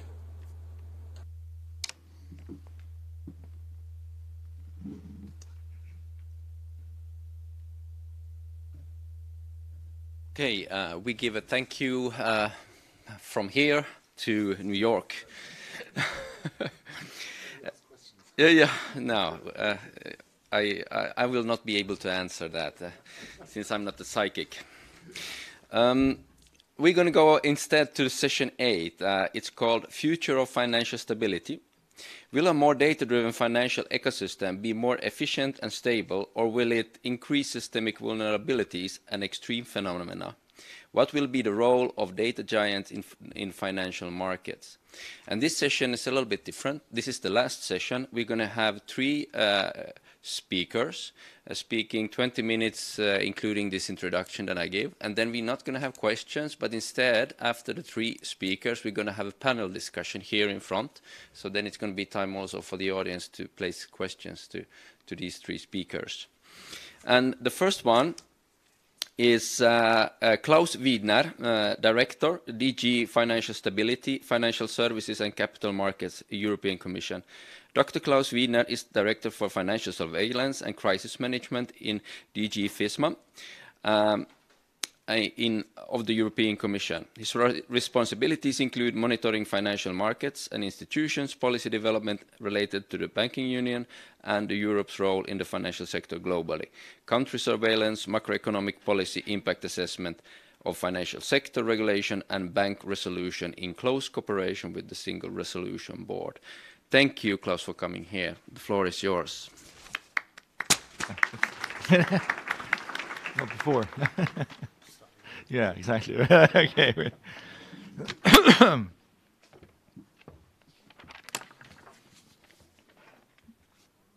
All right. Okay, good morning, everyone. Thank you very much for inviting the Commission to this conference. Obviously, listening to what I heard this morning just confirms that, you know, as a European policymaker, regulator, you see things are changing and very fast, and you're looking around and say, okay, so what do we do? And some say, okay, no, you have to act, regulate quickly. No, wait. You have to let them develop first, all these startups that are around you. And obviously, that puts us in a quite difficult position. What do you have to put here? Green button. The green one? Okay, very good. So obviously, as you know, the new Commission now is in the first week in office. One of the priorities of the new president is digitalization. How do we deal with it? Obviously, it's a broader idea, but also very relevant for financial services. And so what we're trying to understand is this digital transformation of the financial sector. What are the consequences that we have? So we're trying to map out what's happening now or what's going to happen in the future, both for consumers, for business, but also for financial stability, obviously. That's extremely important. And the issue, obviously, is it's fast-moving, it's a global trend, it's multidimensional. I think that's the worst, I think, for a regulator to understand what should be done. So if you look then at the services that are rendered now on the basis of data and artificial intelligence, you see that it starts off with authentication, but you know that much better than me, digital wallets, cloud computing, credit scoring, and then robo-advice. And now we understand that we already have the possibilities to execute contracts by artificial intelligence. So it just shows how quickly it goes from one service to the next. Also, we see the landscape changing. Obviously, we're in Europe very bank-centric traditionally. Now, you know, you have fintechs coming up, you have big techs coming in, crypto assets. So all these phenomena that we see. So for us, that's really the question. I mean, we have been, and I will come to that back later. We have been in this at some crossroads, like PSD2, and I'll have a word about this, about the payment accounts and open access. But I think the big wave is still to come. And now what we're trying to do is to map actually what first, before we do any policy action, what are the consequences really for consumers, businesses, and financial stability. So obviously for consumers, and I'll go that in a bit more detail, there are certainly advantages, but also risks. Competition, there's always the question of access. If new data comes in, and financial stability, that's very varied from crypto assets to cyber attacks, price volatility. But I'll go into those a bit more in detail now. So the first one on consumers. Well, first, I think the artificial intelligence and data has the potential of giving the supervisor and a better possibility to detect fraud, money laundering, compliance report might be easier. So that could be at least a possibility that things are getting better because we have an improved and more sane business process. I mean, that's one of the things that we're hoping. Obviously, that presupposes the supervisors are up to speed and they can, retrieve the data that they get. Otherwise, it will not work. So we're working also to see to what extent can we help to have make sure that the skills are out there at the authorities level. Then, and that's obviously important for us, is the question of market integration. With trying to build a single market for financial services for some decades, but we're not quite there yet. And obviously, these new technologies that might give you the possibility, obviously, to have more of this cross-border services, enhanced market integration. I think that's another, potential benefit that we can have. And that goes obviously hand in hand with the fact that the customer normally should have a better service, 24/7 access to whatever questions, statements, claims handling, whatever. So the service as such should develop in that respect, we hope. The problem obviously is all of this is kind of empowering the consumer, but presupposes also that the consumer is somehow an informed customer, because you get a lot of things in the internet. You get robo advice. You need to understand the risk, for example, that is linked to that. You yourself provide data as a customer, and you need to know, okay, do I give my consent or not, and what is the consequence of that? And obviously, there's always the risk also of discriminatory practices.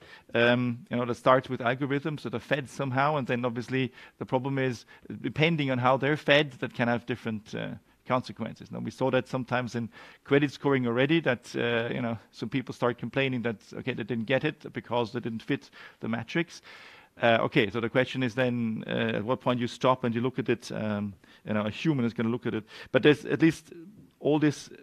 Again, shows that for consumers we have broadly, I think, a lot of benefits, but as always with new technologies, also risks. Then there's the question of the level playing field. As I said, the landscape is changing, and the question is, do we need a level playing field in big techs and the incumbents? I mean, it's one of the big questions that we need to ask ourselves. And what is the key for fair competition? Because if data is the real issue, then the question is, what do you do about access to data? Do you want to regulate access to data? How do you regulate it? So this is one of the main issues. And some people, as indicated here, think that in future we'll just have a few platforms, and like you will manufacture the product, but then there will only be a few platforms, and on these platforms these different products and services will be marketed. So if that's the case, I mean, you don't want to have one single platform, that's for sure. You want to have some competition. So the question is only, how quickly is this going to develop, and at what point as a regulator do you need to intervene? Then, last but not least, there's obviously issues of financial stability coming from different directions. One obviously is related crypto assets, the stable coins, and that obviously depends. I mean, you have the Bitcoin phenomenon, but for us it was more a question of consumer protection, because it was relatively small in scale, so there wasn't really a financial stability issue. Obviously now, if you want big data again coming in, like in Libra through Facebook, that obviously changes the game a bit.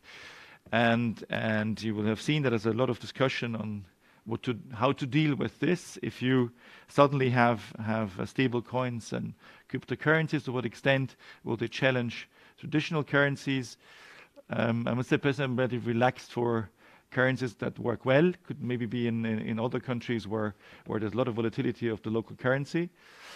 But still, there is a whole discussion. The question is, to what extent do our traditional rules apply, and financing, terrorist financing, or all the compliant rules like money laundering, anti-money laundering, do they apply?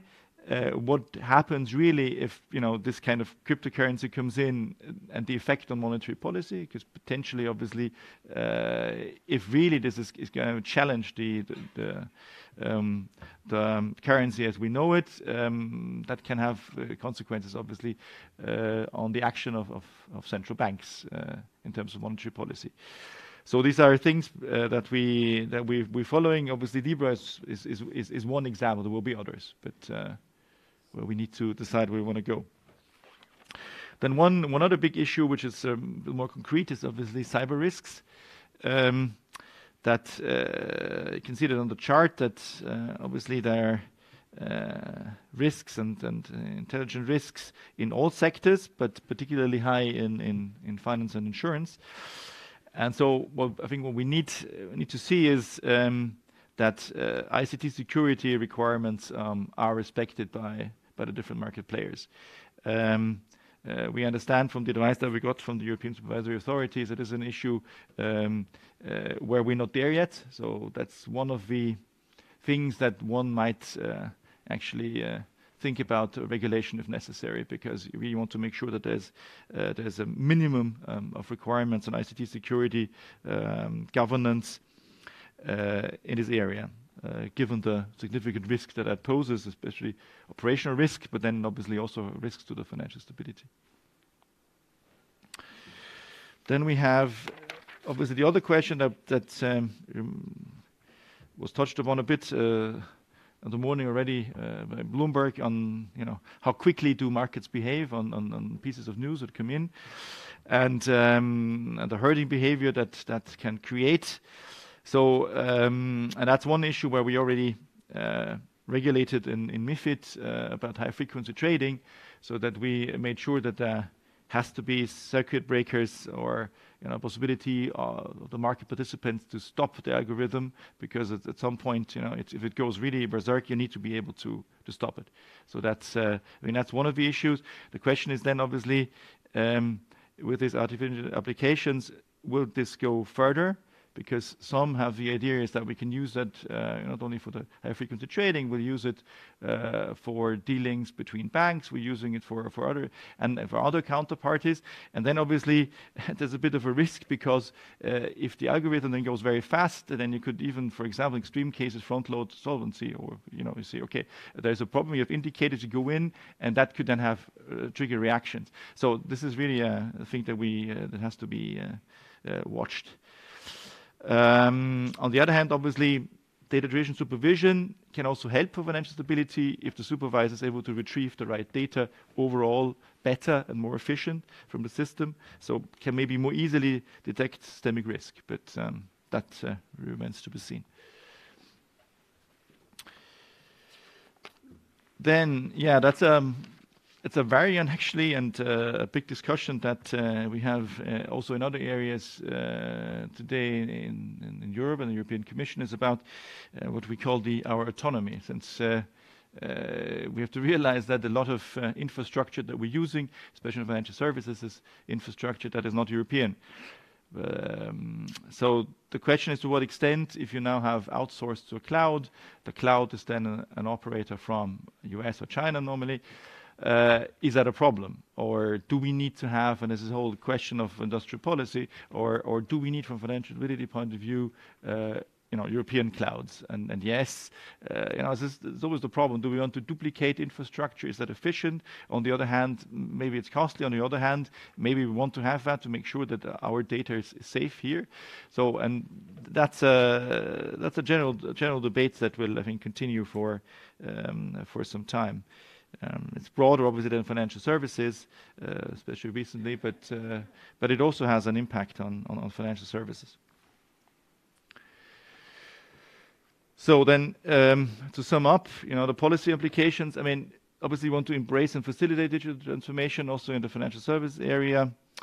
In principle, we don't want to favor one technology over another. So I think as a regulator, you should try to stay neutral as much as possible. You want to update and innovate, and to promote that, develop skills. There's one thing, obviously, that you have to be careful, as I said before, is that if you have a digital transformation, you want that data standards are more or less applied across the board, especially in Europe, but if possible even globally, and that data is shared. And the question is how, this is also the level playing field issue I mentioned before, and it's also important, obviously, for the internal market to work. But, and as I said before, you have to mitigate the risks that you have for consumers, businesses, and financial stability. So just to highlight, finally, some of the big issues that we had. Data privacy, data protection on the one hand. We have a new data protection law here in Europe, To what extent does this still work? Is it the right tool actually to make sure that customers' data is used as it should be? Then I mentioned the level playing field, and there's also within the level playing field the issue. Should you regulate activities of institutions? Because, as you know, at the moment, we rather regulate institutions, banks, funds, insurance companies, and they all have different regulatory frameworks. Now, the problem is the more, but that's obviously a long-term vision, the more it comes together and the more you have similar products that are offered across the board, you might wonder whether you actually, you shouldn't regulate more the activities than the institutions.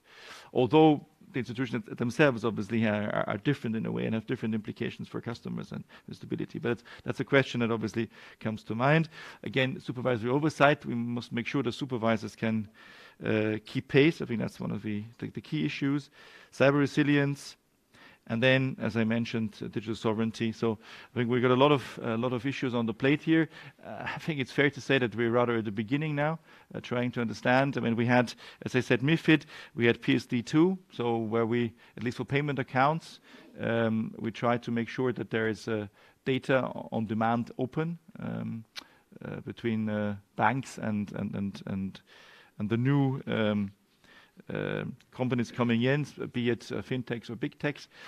But obviously a lot of issues are developing now, and we have to see and to find the right moment to intervene if necessary. So I'm looking forward to learning a lot from this conference today, to know more about how we can best use our policy tools. Thank you very much.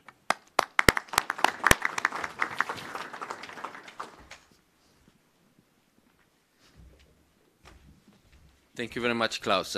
As I said, the questions comes later in the panel discussion. The next speaker is Stefan Kern. Stefan Kern is Chief Economist and Head of Risk Analysis at the EU's Financial Markets Regulatory and Supervisory Authority, ESMA, in Paris, France. Appointed in 2012, he leads ESMA's analytical work on financial stability, market integrity, and investor protection in securities and derivatives markets, the institutional investor industry, as well as financial markets infrastructure of the European Union. He also oversees the authority's statistical and data operations. Thank you, Stefan, for coming here. Please, the stage is yours.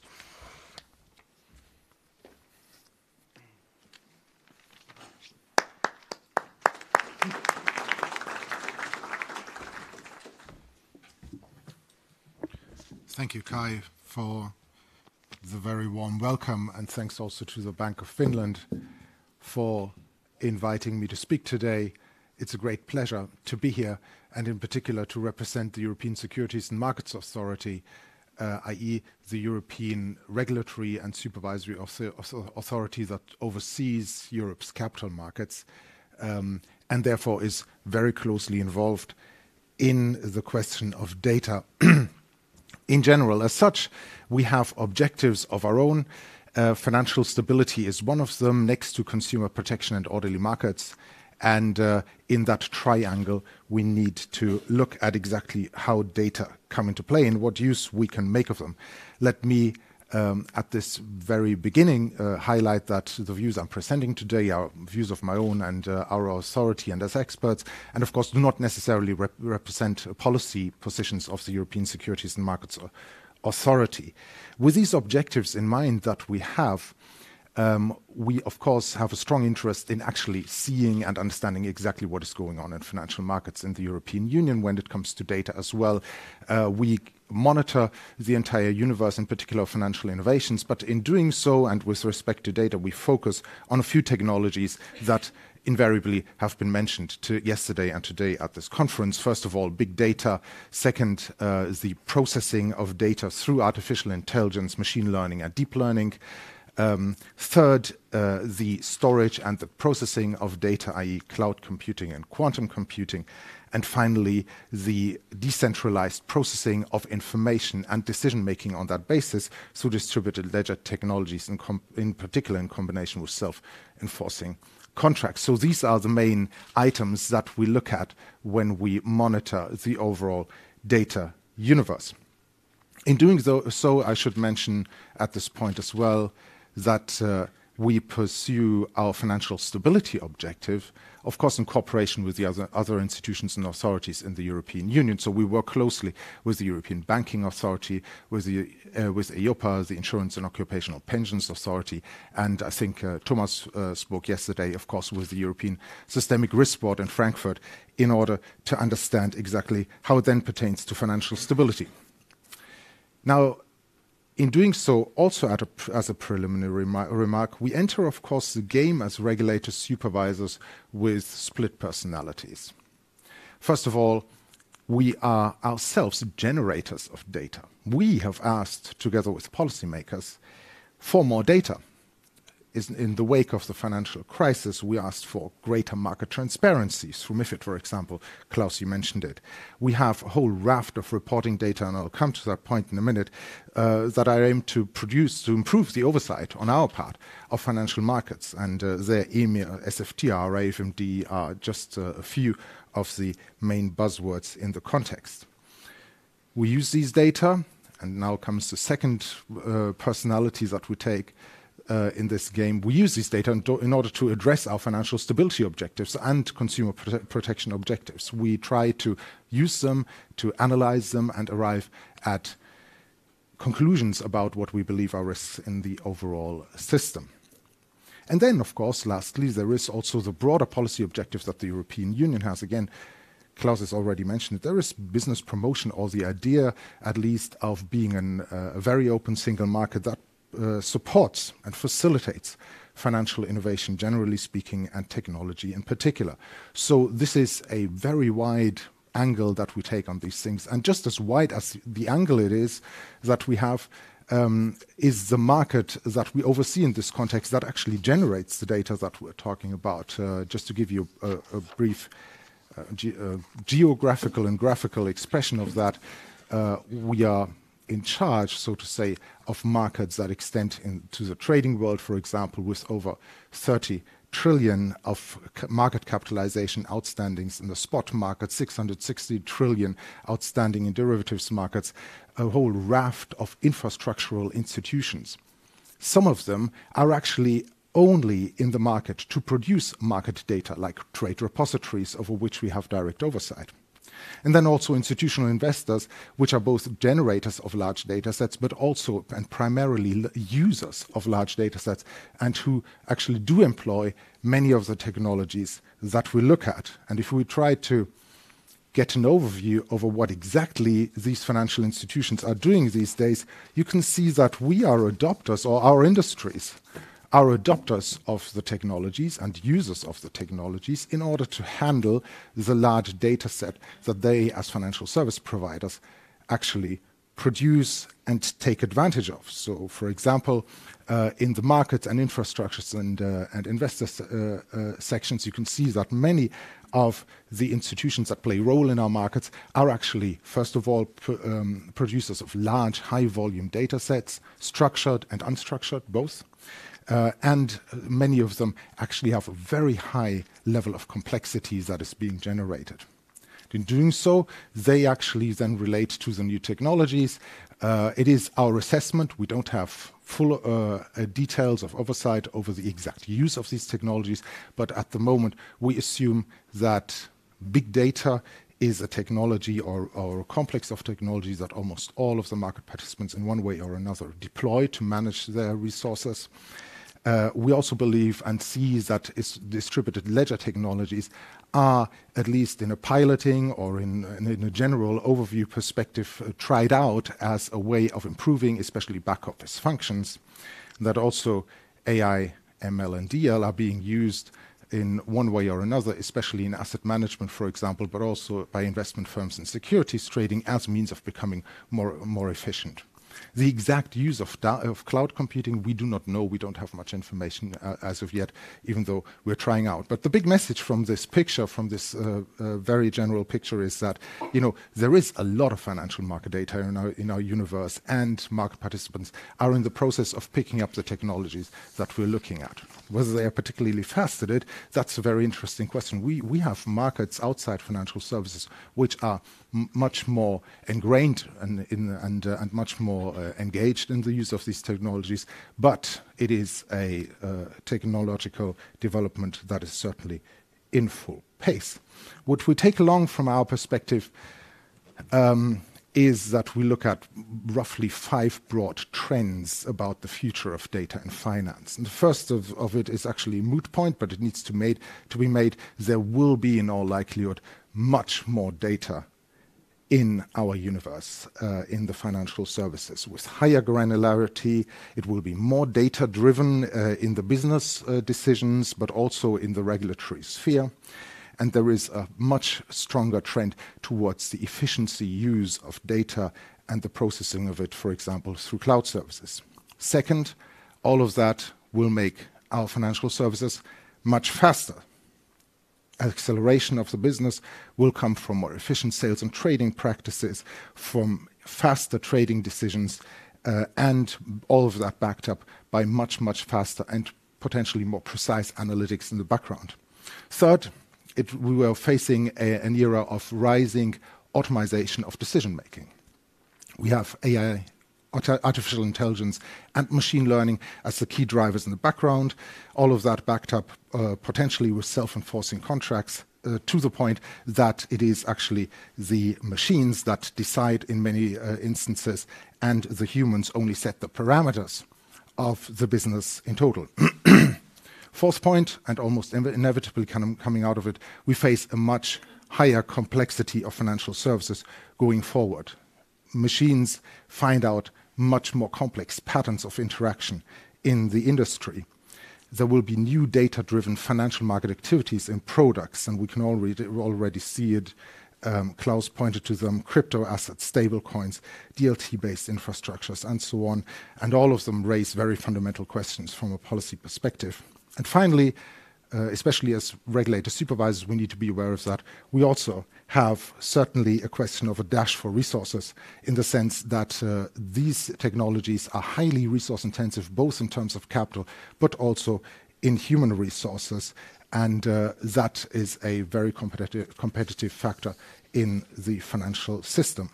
The risks that we see in all this can be grouped. I mean, you can deploy all sorts of categorizations around this game, and I'm trying to group this around 3 main themes. First of all, it comes with a rise in interconnectedness and potential for greater contagion in the financial industry from our perspectives.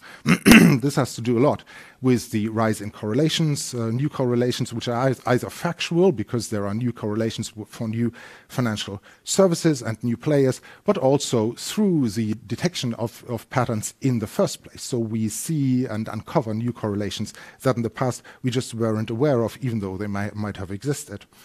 And in addition to that, the propagation of volatility by shared algorithms, for example, or similar machine learning patterns might actually come in as an amplifying factor. A second group of risks centers around market credit and liquidity.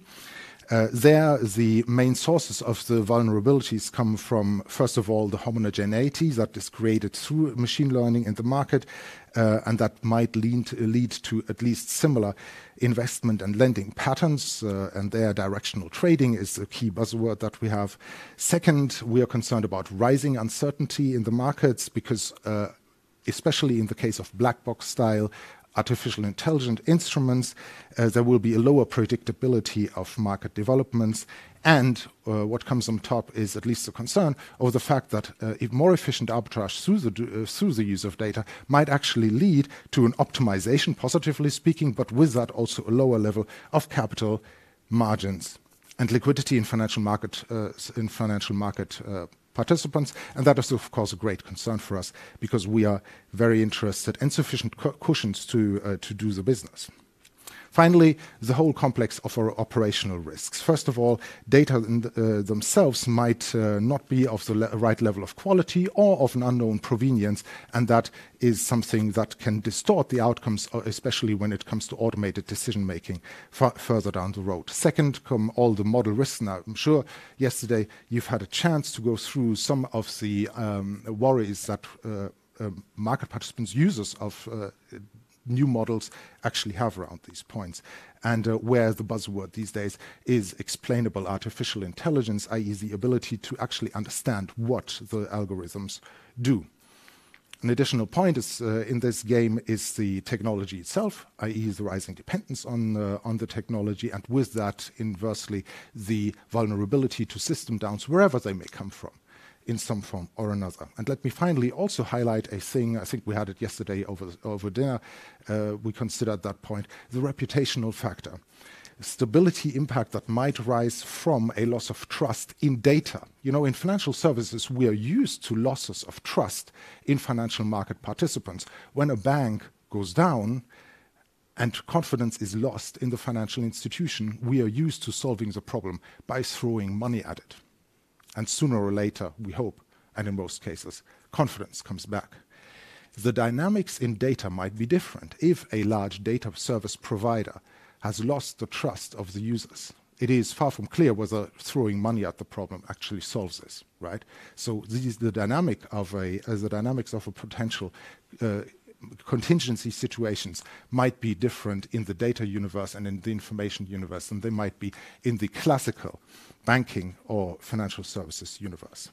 Now, we as authorities, of course, are amongst the primary beneficiaries of the data sets. As we had it in the beginning, we are now commanding a whole raft of new data sources from the regulation. I mentioned already MiFID II for transparency requirements, EMIR for derivatives data, in future securities financing transactions, a very important piece. That has put us in an unprecedented position to actually analyze and understand what is going on. And in a tragic way, it is, you know, if you compare it to the post-crisis situation, it has brought us from being totally out in the dark to now being blinded by the light. Of course, we've got so much data, such an ocean of data that going fishing and spotting exactly the right risks and vulnerabilities has become a challenge in and by itself. And as data users, of course, we try to set our priorities here. We have pretty massive data operation in-house, processing, for example, around the MiFID complex, 4 billion of records and more than 60 million of transactions. On each iteration, we do the transparency calculations, and we produce more than 26 billion of derivatives trading records into the system and actually process them. And in order to control that, we use machine learning to do the quality control of those data, and quality control is a very big issue that we have, no doubt.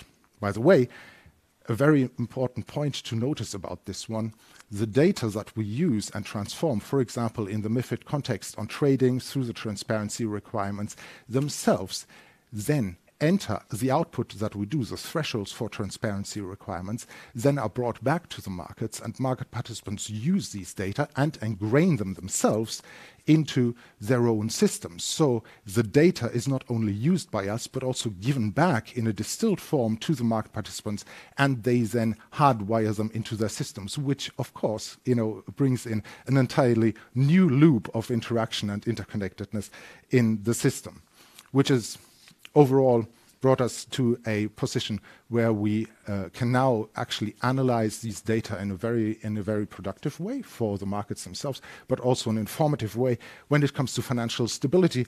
And I included in the slides, you might want to take a look at it, 3 cases where you can see our concrete use of the data.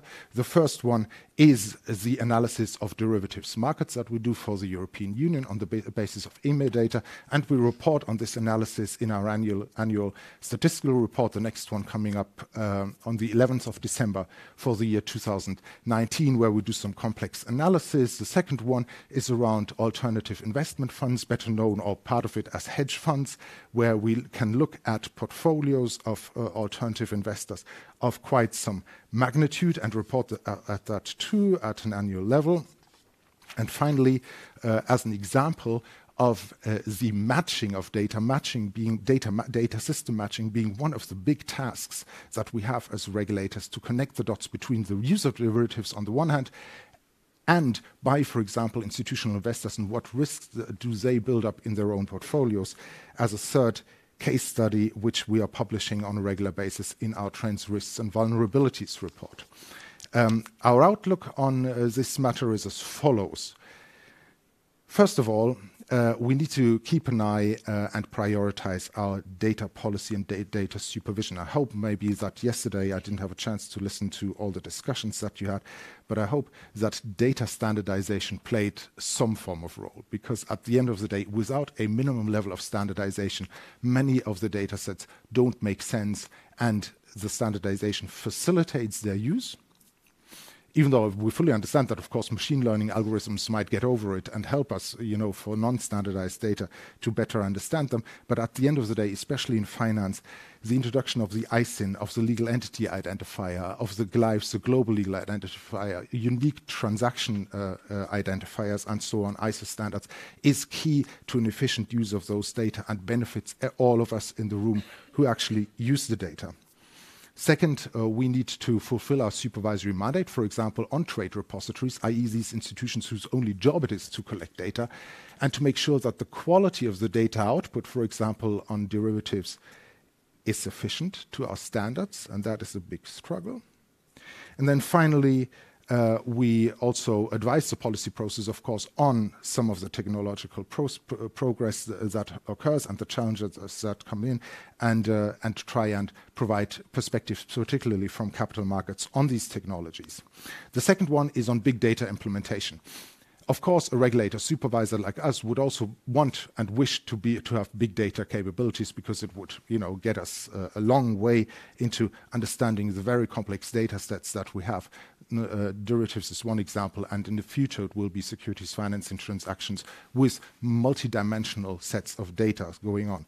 At the same time, the reality is, if you look at ESMA, for example, 90% of the data that we command is actually structured conventional data that we at the moment can still handle with quite conventional R and Python programming and coding. And we need to weigh, as an institution, as a regulator supervisor, the capital expenses and the human resource expenses that we would need if we wanted to acquire big data capacities. We need to weigh them against alternative and reasonable other uses that can be made with these data. Third point is we need to develop advanced analytics. We are right in the middle of it. The publications, the annual statistical reports, the trends, risks and vulnerabilities report pay tribute to that. I can only recommend you take a look at these documents, and you see all the efforts that we make also with respect to the buzzwords like natural language processing and AML. All of them are being used when we produce our analysis. And then finally, data-driven regulation and convergence and supervision.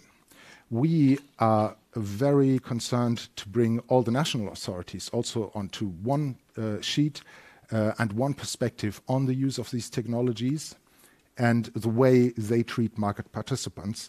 And to that end, we are very engaged in actually producing joint key performance indicators, key risk indicators that then help national authorities in the European Union to oversee the market, to control the market and their participants, and make it better on them and easier on them to exercise their supervisory functions. And those 5 points, 4 points here on the outlook side are the priorities for us in the years going forward. Of course, that is not a guarantee. This is a fast-moving environment. The technology evolves very critically, and it might be that we see additional changes and additional challenges that bring us to the points that we rebalance our portfolio. But overall speaking, especially the policy side and developing our own capacities in this world, and against the background of the large data sources that we have, is the priority for us going forward. And we look forward to continuing our dialogue, like I said, with the other regulators, supervisors, with the central banks, but also with market participants in getting better at using these data. With that, I hand it back to Kai, and thank you very much for your attention.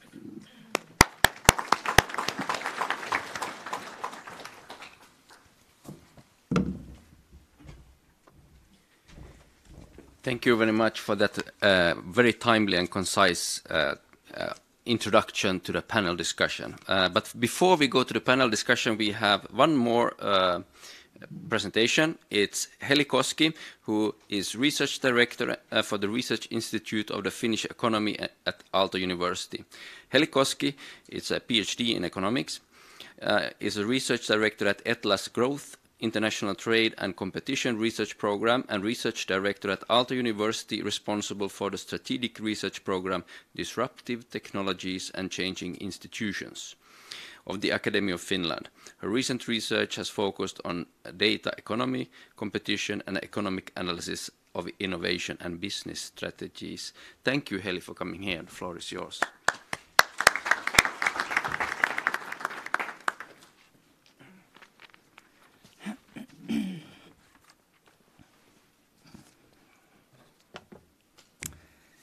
So thanks for the invitation. It's really a pleasure to be here. So here you can see the title of my talk, Data Giants in Finance and Reshaping the Industry. So this was the news which was maybe the most important one shaking the financial industry this year. The announcement that Facebook would establish its own currency, Libra. Well, we don't know yet whether this is going to happen, but at least it made incumbents and central banks to think very hard the future of the financial sector and whether they should maybe establish their own digital currencies. So, but I'm not going to talk about Libra or that. What I'm going to talk about is basically to look at the how these data giants have gotten, look at the kind of footprint of the data giants when they have been entering the finance industry. And this I'm going to use data of the innovation and of the acquisition of new companies in financial sector. And then last, I will talk about the role of data giants in financial services market now, and a little bit about the impact on competition and future. So here we can see, when we look at the innovation, this is the R&D expenditures of 6 large technology companies in the United States. And I'm sorry, I can now see that the left vertical side title is missing. It's supposed to be represent the US million R&D of each of these bulks, which are so company-wise R&D. And then the line there is the total R&D, which is on the right vertical axis. So as you can see, there has been a huge increase since 2010 in the R&D investments. So especially if you look at Amazon or Alphabet or Google. And now you can see that it is more than tenfold than it was 2010, when it was less than 10 billion US dollars. Now it's close to $100 billion in total. And if you think about a small country like Finland, we are really tiny compared to each of them, except maybe IBM, that we have our total R&D expenditures, including all the firms, universities, research institutes, so on, it's less than $7 billion US dollars. That put this picture on the scale. So, but now let's look at the patents, and why we look at the patents here. What they have been doing in terms of patenting is that, first of all, the patents, they provide the holder the right, kind of monopoly right, typically for 20 years, to exclude others from making, using, or selling invention. So basically, this is a tool they use when they compete for the market. So you can support creation of or entry to new market, and via patenting, you can or firm can secure that it will have in the future freedom to commercially exploit its ideas in new expanding market areas. Okay, patents are used for other purposes. They're used for cross-licensing, licensing, in patenting disputes. You can also use patent portfolios to block follow-on innovation and so on. But in any case, firms do not know actually how the markets will evolve. So if you see that there's increase in a certain technology field, in patenting, at least you can get the hunch that firms are expecting that these markets are, there will be going to be a growing importance for these markets in the future. Okay, so let's look at, this is not data giants, but this is all over, this is the patenting of the artificial intelligence domain and fintech domain patent applications filed with the USPTO. And how I define here artificial intelligence and fintech domains is there have been some studies. They have been looking at the international patent classification and defined classes of technologies belonging, which are representing these technologies. And why USPTO? Well, it's the biggest market area, and also software is patentable there, unlike in Europe. So when you look at this picture, you can see that, okay, there has been not that much activity in 2005 yet, but huge increase, exponential increase in 2011. And at least to me, I was quite surprised because I was expecting that artificial intelligence patenting would have been increased more than patents in the fintech domain. But it's the opposite, which tells about the importance of the fintech sector. So then if we look at the patenting of these 5 technology giants, the blue bulk is the patenting applications from 2005 to 2010. And as you can see, except Microsoft, they have not been doing much in terms of patenting until 2011. And again, there's a huge increase, especially if you look at the Google. It has filed more than 200 patent applications in this field between 2011 and 2017. And also, Facebook has been coming into the game. Facebook was not patenting almost at all in this field before 2011, but now there was more than 50 patents filed after 2011. I think, again, the change is even more dramatic in terms of the artificial intelligence patents and also the scale. We were talking about 200 patents, more than 200 patents there for Google, and now we are talking about more than 500 patents between 2011 and 2017. And especially Google is the one which has increased patenting, as well as Facebook. Facebook didn't patent at all in this field before 2011. So these guys are really, you can see from this kind of footprint of their patenting, when they have started to come, when they have started to realize the importance of these technologies for their business. What about acquisitions? This is the picture of the data giants acquisitions overall. They acquired in total more than 700 companies between 2005 and 2018. And Google did more than 200 acquisitions. That's a huge number. And this is to look at the kind of, get the idea, whether, to what extent the companies have been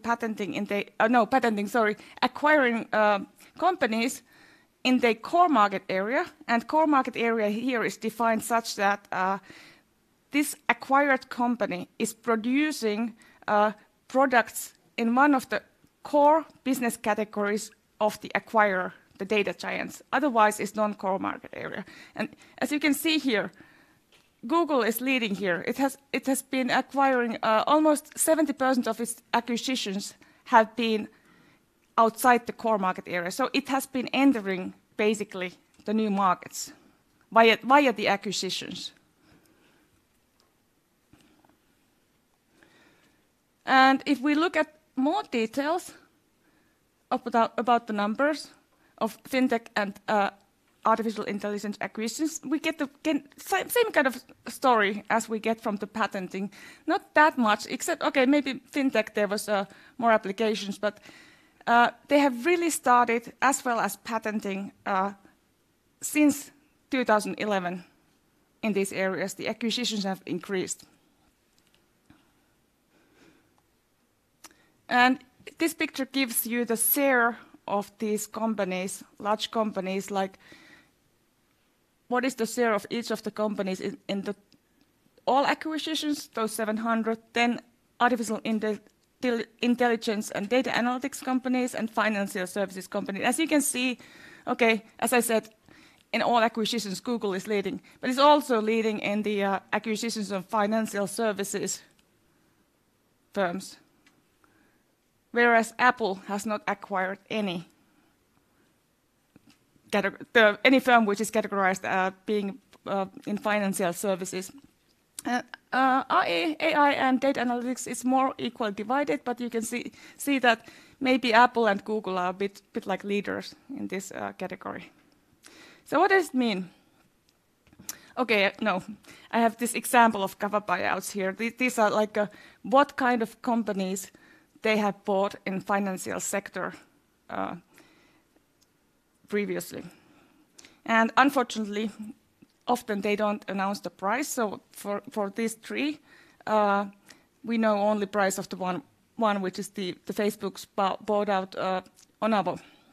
And all these companies bought Google, Facebook, and Amazon. They were less than 6 years old, so they can regard it as startups. And you can see, you probably read it already, that you can get the kind of hunch what kind of business they are interested in. But we don't know really what is the underlying reason for they buy exactly this kind of business. So the question here is that we can ask: is it good if they? Is it really bad or good if they acquire these companies? And we don't know because it depends. On the other hand, we know that these data giants they have huge capabilities. They have a lot of knowledge. They have a lot of money to when they access new technologies and that knowledge. It increases their specialization maybe in the new area. And if they are better because of their scale and their capabilities to exploit these technologies that have been developed by innovative startups, well, that might be good. We can get efficiency gains, we can get increased innovation, we can get more welfare. But on the other hand, if these are so-called killer acquisitions, so these data giants bought them out exactly because of their innovative capabilities, because they are a threat, because they know that they can scale up potentially their business very fast and will produce a substantial competitive threat to them later in these markets. And okay, they buy them out just to cut the competition. And they then maybe even not use the innovations they have been producing. So in that case, this is bad. It decreases competition, it made increased barriers to entry, there's antitrust concerns and so on. So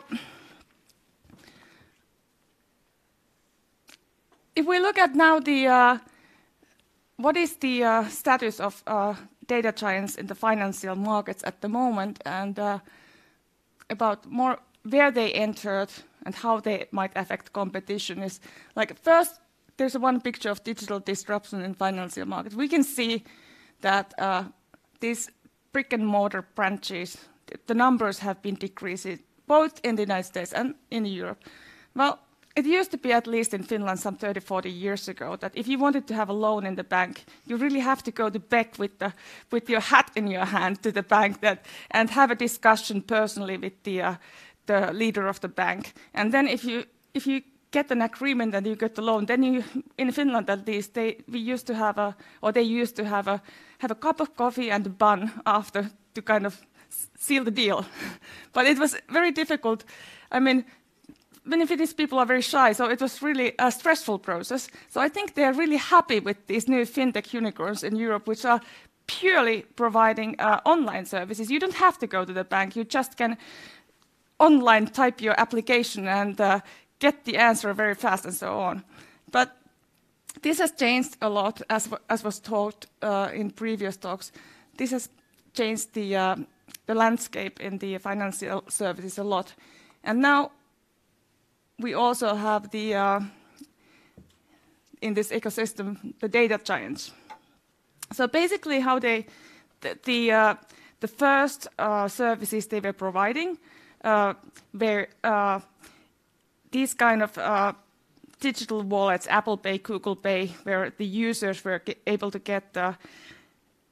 they were basically using the online third-party payment infrastructures, which were handling credit card or retail payment systems and processing the payments and settlements.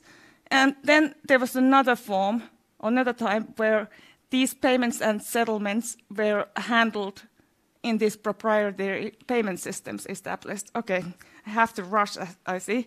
So they also, they have been providing insurance products, loans and so on, for instance, Amazon. But this mostly has been because of Amazon wants to support its own e-commerce. They want to decrease the frictions in the buying and selling, increase buyers and sellers and platform. And we haven't yet seen large companies to enter traditional banking. And still, these financial services generate only a small part of their revenues. But they do look new areas to enter. So if we look at briefly the pros and cons of data entry, well, there are first questions of efficiency, competition, data regulations, but also, as was taught before, these data giants, they can provide efficiency. They can provide new services and products. They can have enhanced financial inclusions because they serve some clients that were not served by the incumbents before. So they can be good as well.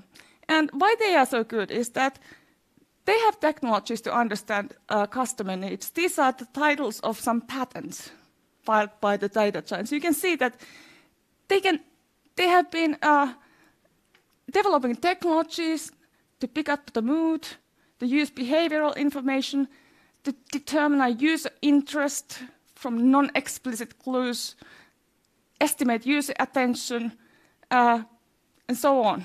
So they can provide customer experience. They can use data to offer personalized services, unlike the incumbents at the moment, at least. Digital assistance offers recommendation. On the other hand, they can extract trends also via data. They can price discriminate, so they can use the data to identify the maximum the consumers are willing to pay. So they can basically switch consumer welfare or consumer surplus to their own profits. So it's not good for consumers in that respect.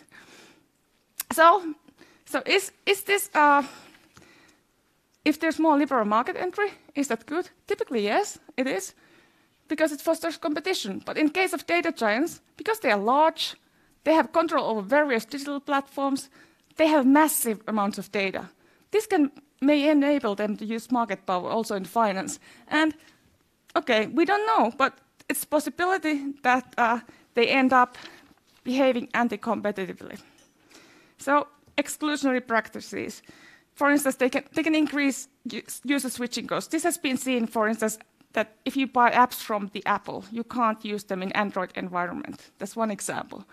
They can use self-preferencing. They can favor own products. Well, for instance, they can make competing financial companies access to client where they own platforms more expensive.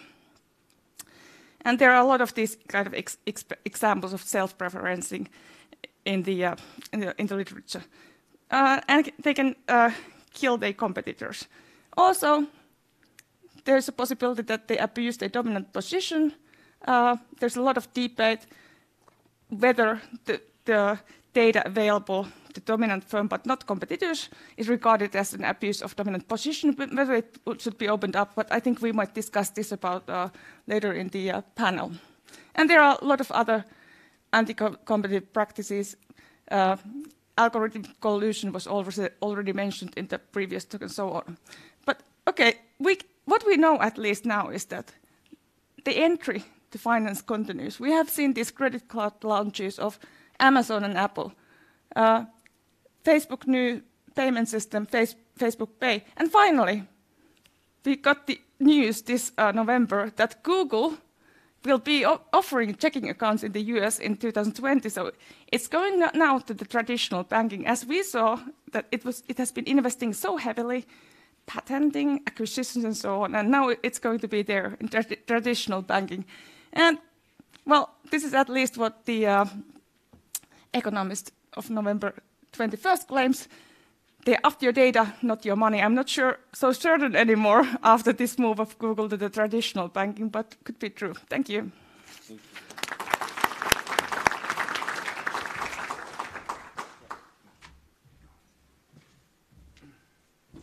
Thank you very much, Heli. This was a really good complement to the more financial regulatory speeches before. Now, please if you come up, Klaus and Stefan. And today we have also Aleksi Grym from Bank of Finland moderating this panel discussion. He will start with asking the panel discussion himself some questions, and then afterwards the question will be open to the audience, but he will manage this session. Thank you for coming, Aleksi. Thank you very much. So this is the last session of the conference, and the topic is future of financial stability. So let's try to kind of wrap up and summarize not only your very nice presentation that we just heard, but everything we've been hearing throughout the conference, and tying it back to financial stability. So in other words, how the proliferation of AI, big data, and so on is changing how we think about financial stability and risks on a macro level, basically. And of course, as regulators and central banks, what we're trying to do is sort of prevent the concentration of risks and supervise too big to fail institutions, and make sure that the risks don't spill over into the real economy. So that's sort of the goal. And I think we will divide this conversation into three different parts. So let's start with just painting the landscape one more time, and we can, take ideas from all the presentations we've been hearing. So with the market participants and let's say the banks and the funds and the financial industry taking advantage of new technologies, AI and big data. So what sort of financial industry and financial market are we looking at in the future? What are some of the defining features going forward in the next 10 years? How would you summarize this question? If you can, yeah. I think, the main forces, drivers were discussed at length in our presentations. Heli mentioned it in detail. There is a strong drive towards concentration because there is a strong logic for economies of scale in handling data. Mm-hmm. And with the big tech firms, we've got companies whose interest is at least on both sides, right? I mean, it's really interesting whether it's for the data or for the money or both. That's probably a moot point, and these guys will need to figure it out for themselves, and that might take some time. But what adds to this dynamic is simply the fact that you have very potent players that are experts in handling with data, and they're moving into an industry which for 5,000 years has mainly been about processing information. That is what finance is about, right? And so this is going to be a very interesting mix. Like I say, I mean, that trend is about economies of scale, right? And then at the same time, I understand analysts project that there will always be a lot of space for boutique, niche, specialist providers of services that then occupy and enter a market that would not be classified or in some way occupied by the more standardized services that the bulk providers would actually then cover. What I find very interesting is the question of to what extent the new technologies will actually enable even the large participants to go beyond offering to clients standardized products, which is the big promise, of course, of the scale business, right? So you get standardized products and you offer them. But actually, just because these products can be more intelligent in the future, to actually go and at a very large level also provide tailor-made solutions. Mm-hmm. So this specialization and actually going after the individual client's needs, that is a thing I understand that is discussed. For example, I mean, Matt couldn't make it here, but in their preparatory meetings for Davos 2-3 weeks ago in Dubai, there was a big discussion around the possibility of the new technologies enabling even large market providers to tailor-make products to the individual person. I mean, generally products, but also financial products to the individual person. And that is, might be a very exciting middle ground. Mm-hmm. Heli, any thoughts? Yeah, I pretty much agree everything with you said. But on the other hand, if you look at Europe, the degree of concentration of the markets in finance, it varies a lot in Europe. And it seems that concentration has been declining in the UK, but whereas in the Nordic countries it's pretty high. Of course, the tide could turn, but I think it now depends on the balance between how these new fintech companies are evolving. And now we see this, many of them are UK-based actually, these unicorns. Mm-hmm. And if they can scale up instead of the data giants, then I think, as we have seen these developments of decreasing concentration, it is also possible that the tide is turning. But on the other hand, another mark about concentration, it's not bad as such, because if it brings efficiency to the markets, if it doesn't involve abuse of market power, then it's only good. So it's basically the question of, if we have these big platforms, in the end, it's about the regulation of these platforms properly. Yes, it could be seen as a natural development. We talked about scale. Yes. Any thoughts, Klaus? Yeah. So I mean, for us, the question will be also, I mean, we're watching this, and some of what we hear today, we don't necessarily see it on the ground completely on financial services yet. I mean, if you look at the banking thing, I mean, you see fintechs are coming in, but they're coming in on certain, as you said, certain niche issues for the moment. Yeah. So the core banking business, we'll see. I see the Google apparent is coming in now in the US. We'll see that. We don't see that much yet in the European landscape. And obviously, if you come in, that means that European legislation will apply to you immediately. Yeah. Depending on what you do. And then the question is, to what extent and how quickly will they do this job now, for example, if you look at the banking services. So we're watching that, but there are two things. One is obviously there's a different, I mean, you come in, it's like in other industries, you come in with big data and a lot of expertise on one hand, but there's another expertise, obviously, which is linked to, risk management, things like that. That's really core business. Okay, to what extent, who will win the race, and will the incumbents then also try to catch up? So I think that's the thing that we still have to be seen. No? So if I try to summarize, there is this competitive aspect. So there are the incumbent players, but there's also new entrants into the market. But many of the methods and technologies we've been talking about the last 2 days also being used and harnessed by the incumbent players, by the banks and funds and market participants. And a lot of the trading and financial intermediation has been done. We're doing it in a different way, maybe in the future. I think the key question for both of these dynamics, the competitive aspect, but also using new technology, is, will this take us towards a more stable financial landscape or a less stable financial landscape? Any thoughts on this?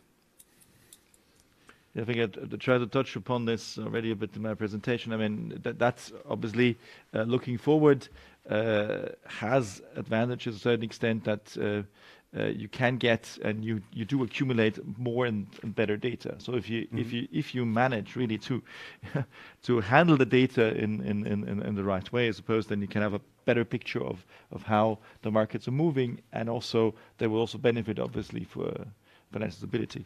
That's maybe more for you too.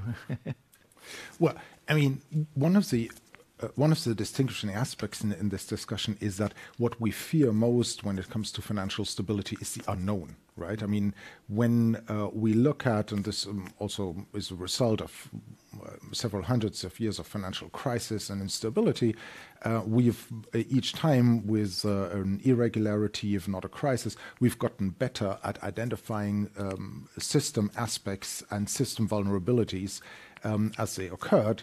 But then what happened next was mainly in the next iteration of crisis, there was then a new sort of market that came our way. And in the financial crisis, it was a lot about the interaction of, on the one hand, liberal credit markets, like, you know, subprime on the one hand, and on the other hand, the use and increasing widespread use of derivative instruments, in particular credit default swaps. So that was a new element. And really there, people just weren't aware exactly what was going on. And here we are exactly in pretty much the same situation. We have a new aspect that is the rising relevance and importance of data, the entry of new incumbents, the production of new products, so actually many facets to the whole game. And really, we have not a very intense impression of how that could unfold in a critical situation. And let's be clear, our financial system is at the current stage not at a moment of strength, right? We are still in a very vulnerable environment, in a period of zero, if not negative interest rates. European banks are, you know, not really at the peak of their strengths as well. So if you take the whole picture together, you are operating in a pretty complex landscape. We just need to get much better at understanding what this whole data business means, where the interconnections are and where the vulnerabilities are. And this is the job we're doing right at the moment. Yeah.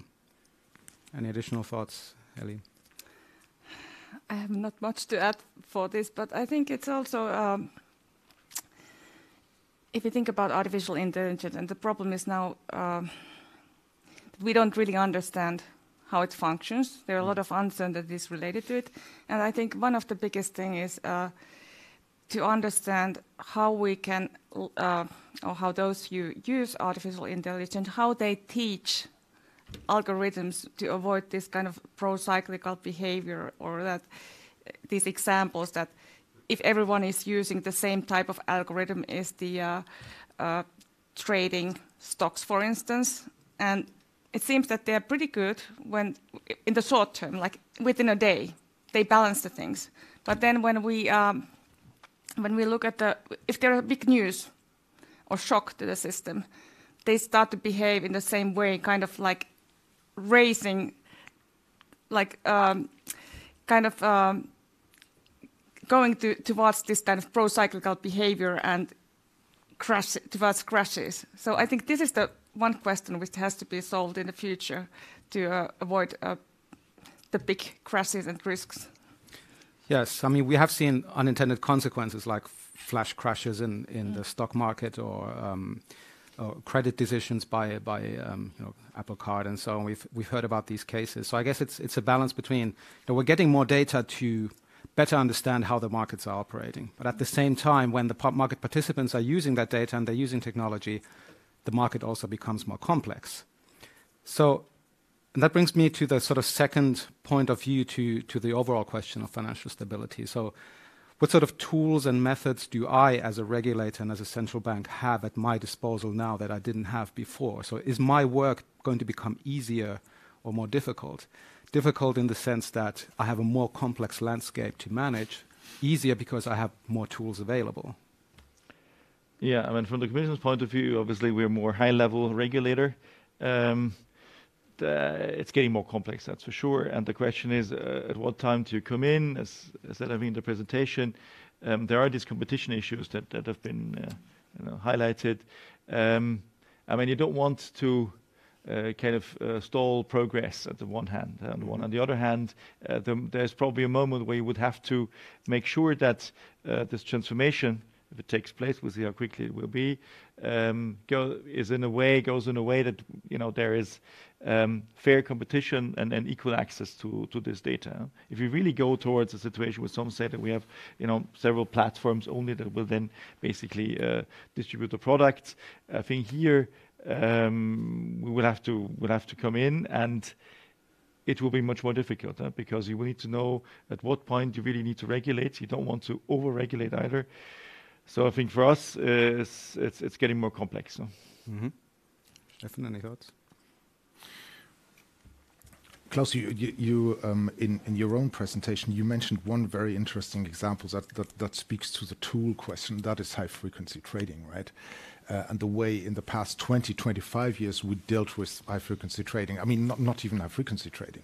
If we look at market crash. It's now 32 years back, I think 19th of October 1987, that we saw the first electronically induced market crash in the United States, 22% in one day, right? And this is 32 years now, right? So this has a long story. In the meantime, a lot has happened. Everything is now electronic in the order book. We have high frequency trading. We have co-location as an amplifying factor. Did policymakers, regulators go at really understanding, analyzing, controlling algorithms in that period? Answer no. Probably it would have been impossible, right? And maybe it is right and realistic that we never had the ambition of controlling everything that a trader codes in the back office of his London or New York or wherever office. But what we did is devise effective tools in stopping the potential impact. In this case, circuit breaker. These days we're discussing speed bumps, for example, in trading venues, and trying to explore the efficiency of these instruments. So we try to control and have tools to intervene in moments when the effects of a certain development sets in, and then handle the situation effectively. And I think this is the sort of spirit in which many in the regulatory and supervisory community look at these phenomena. We don't need to control and understand everything that is going on, but we need to be able to act effectively when something happens and have tools in place that can, even on run rate, try and dampen certain developments. And that is sort of spirit that we take. Yeah, good point. Kelly, anything Yeah, to I add? think one point about you said that equal access to data would be important. I think we have to be really careful about these questions, because it depends really how important access to data is for competition, whether to regulate it, and it depends on what type of data we are talking about. Is it personal data? Is it non-personal data? What are the market circumstances? Are these really is this really this market characteristics such that data access is necessary for the competition, as has been taught in the context of PSD2? If not, we may not need this kind of regulation. And it could be a sector-specific question, but it also could be data-specific question. And then there is a public sector data which is now regulated, or there is a PSC directive which is basically saying that all the public data which is funded by public money is basically should be available for everyone. But then another point comes from the competition point of view, is that this requirement of the all data being available for everyone is that there are some restrictions in the competition laws, and it's like business secrets. You can't really say that those data which can be regarded business secrets should be allocated to everyone. And it's very difficult to define what is this kind of data actually. Yeah, but this is an issue that we have to define that, because if everything is business secret, then But that's okay. That's where you have it, the limits of competition. Yeah. And when I think about the toolkits, sort of what are the additional tools that a financial stability regulator has at their disposal? I mean, there's data. You need data on the one hand, but you also need algorithms, technologies, ways to analyze and use that data. I have a gut feeling if I talk to any vendor of these tools and products, they will, of course, say that they have great predictive power and it gives me, makes my work so much easier. At the same time, I think it came through in a number of the presentations, is that you need an enormous amount of data until before some of the AI methods really become effective. And maybe from a regulator point of view, I'm still kind of asking the question, are all of these tools really predictive, or are they really just a bit more descriptive than the tools we previously had? Maybe coming back to can we prevent crisis? Probably not, but do we get real predictive power out of AI from a financial stability point of view? Now, for us, I think that it's maybe more for the supervisors, but I think what is important is that you understand the outcome. I don't think as a supervisor you need to know obviously every little thing. I mean, the more you know, the better it is. But you have to be able to check that the outcome that, whatever algorithm is there, comes there, for example, for the model of a bank, whether this one is plausible and adequately captures risk or not. I'm not sure that we can strive to understand all the different algorithms that are in the system. Exactly, that's the point. I mean, at the end of the day, understanding everything, I mean, that sets in when you get into a forensic situation. Something has happened, and then you need to do ex post forensics, what exactly has happened to figure out the legalities, right? There, we need the capacities, and we do have the capacities to do these things. On a predictive basis, of course, it's very difficult, and I understand also from the discussion that I hear we're having in this conference. So when we look at artificial intelligence, it's actually, that's a buzzword, the machine learning part of it, right? I still understand that we're in a phase of the black box, right? And that on a run rate basis, we don't quite understand what exactly the patterns are that a machine like that actually identifies, right? At least not, and the point was made earlier on, in a systematic way. I think it was our colleague from the Swedish central bank who made clear that the way we think today about this thing is we model a system according to a theory, and then we test data, and then we better understand whether our model is real or not. This is a way our thinking traditionally has worked and works until today in conventional ways. Machine learning turns it upside down, right? In that respect, it is a challenge for the market participants. It's also a challenge for us as a regulator supervisor. Would we be able to deploy this technology in our own work? Answer for the moment, no. We are a public authority. We need to be able much more, even more than market participants, to produce accountability to the public. We need to be able to explain something. We can't just go around, use a technology, identify a certain pattern or a company in the market and say like, okay, these guys are the villains. They have a problem. We can't do that on the basis of a model that we don't even understand, right? Because that doesn't work if you are the public authority. And so this is a thinking process where we need to get much better at. Let me just make an additional point. I think before we think of new tools to deal with the current situation, we have an additional step that maybe either comes in parallel or comes in front. We need to make up our minds about this. Is to what extent do we need to bring new activities, new data, or new financial market activities in the context of data into the perimeter of existing law? Before we think about new laws, right? There is a whole body of law that governs all sorts of financial activities, right? Some people might say more than we can handle, right? And we've had the case with crypto assets just half a year ago, where we looked across a whole range of crypto assets and tried to understand, do they fall under the remit of existing law? Yes or no? It wasn't quite that easy, I have to say. It's certainly not straightforward. Still not easy. and it still isn't, right? It still occupies us, and we're working closely and trying to understand what is going on. But first, that question needs to be settled. Right? In order exactly to provide a level playing field, if we invent new legal frameworks for every little financial activity that comes our way, then we will end up with a totally fragmented regulatory framework. And that is, of course, another thing that maybe we don't want to have. So the question of how does the current legislative and legal framework and the requirements relate to new activities is a question we need to address as well. Yeah, I guess it's a risk that we don't want to have a new law for every market entrant. I mean, that's for sure. But on the other hand, obviously, yeah, you need to see. That's why I said maybe you look more at activity than institution to see. Yes.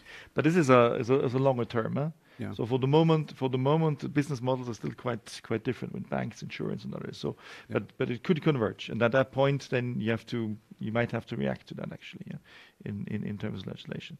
But and the other thing is you don't want to have an ad hoc legislation, and also you need to know, okay, what is the risk that I'm actually regulating? Yeah, and that's why I've tried to show that in the presentation that this financial stability, and there are several risks coming there. There's consumer protection and there's competition, and all of this is somehow mingled together. And you might have different regulatory tools for the one or the other. So that makes it, I think, so complex. Yeah. I think this takes us to the big tech companies, because I think they have a really big role. Yeah, and you want to comment on? Yeah, just a minor comment. Adding to that is that I agree that we need to have a step-by-step approach, because we don't understand these risks and benefits yet so well. And if we undertake excessive regulation and get new and new laws, this is having really a high compliance cost for firms, especially small ones. And we don't want to do that we kill all these small firms and or prevent competition by hindering the entry of the new ones because the regulatory burden is so high. I think there should be a patience. If you think about automobiles, for instance, it took quite many decades. Like there was 1905, the first auto shop in Finland. And the first legislation, which was mandating the seat belts on the front seat, was 1970s. And 1980s, late 1980s, when there was legislation mandating the back seat belts. And it took quite many lives beyond these decades. And I think this is not really, okay, this can lead to the high risks, but this is not a question of life and death here. But I think there's a difference between a small fintech and you might think of regulatory sandboxes being, to develop. The other thing is, big techs coming in. Look at Libra, for example. Once this is operating with this vast amount of clients that they have, then it's very difficult as a regulator to come at that. So you need, I think it depends, and that maybe is also the bridge to your question. So I think big techs come in with, they completely, it depends on what services they're taking on, but that is it's a different matter entirely, also the regulator. And you've seen the discussion that we've had on Libra. Those that say you have to ban it completely, to those at least you have to regulate it. If you don't, for example, make sure that at least compliance, with standards and rules that we already have is ensured, it's very difficult. Once this thing is circulating, it's there. It's very difficult to come after that. But so I think it depends. And Heli, you've done a lot of research on these big tech companies. I suppose the culture is quite different. I mean, the businesses that they have been engaged in so far have been, not regulated much at all, like search and advertising and so on. Now they're looking at entering the market into one of the most regulated industries there is. Is there a fit for their strategy, for their business? Like, can we really expect the big techs to have a role in the financial industry where they're more active participants and not just vendors or enablers? Yeah, I think that has been a major reason. It has been mentioned in many of the books or texts that why these US giants, they don't enter, for instance, the US traditional banking sector is the heavy regulation. And instead, in the United States, there is a very kind of low regulation for the data. And therefore, they have stick into these kind of mobile wallets and so on. And now it really seems that they are getting into the also to the financial service business. Like I said, that Google is entering, really providing the traditional banking services. And I'm not quite sure. There's a lot of talk about that this is only about data, but I think it's not probably only about data. It's also about data because, for instance, Google has making a lot of money from the advertising. But I think they do know that they are very good at providing customer experience. And they can really get profits also from the traditional business by providing such services that the traditional banks are not able to provide yet. But I think it's good also in a sense that they enter the market because this is taking the traditional structures, traditional banks, they have to improve their performance, they have to also apply new technologies, use data and so on, which they have been reluctant to do. Otherwise they get obsolete. They will be eaten by these data giants. Yeah. Any additional views? I mean, goes back to my earlier point. When any of these companies enters financial services as we know them and as we define them in our body of law, then of course they need to sign up for a license, and we will look at these things. And if it is a product in that sense, then they will be supervised as such. Yeah. And if not, then there might be a gray area like we had it in the crypto assets, where we as regulators, supervisors, policymakers need to make up our minds whether, something should be brought within a parameter or should be left outside the parameter. And that's more a medium to long-term thinking topic. Klaus said it. I think it is important that all of us and that's also an analytical task, that's also the benefit then of data, understand the products that are being offered, the new services that are being offered, and the risks that lie behind it, and whether these products are in the end offered by an institution like a big tech firm or by anybody else, an incumbent or not, or by a small financial technology firm, in the first place does not matter. We need to understand what this company does, what the product is, and what the risks are behind it, and then we can handle it. Mm-hmm. Yeah, I think that there's not, I mean, the regulation is such, okay, we have competition for that, but in general, should be technology neutral. Huh? But is of course, if you enter, a certain market, a financial service market that is regulated, you will have to abide by the regulation that is there. And that I want to see, because that's obviously is a lot of, experience, in terms of risk and all the rest, and regulation that will apply. So I'm interested to see how it works in the US. Huh?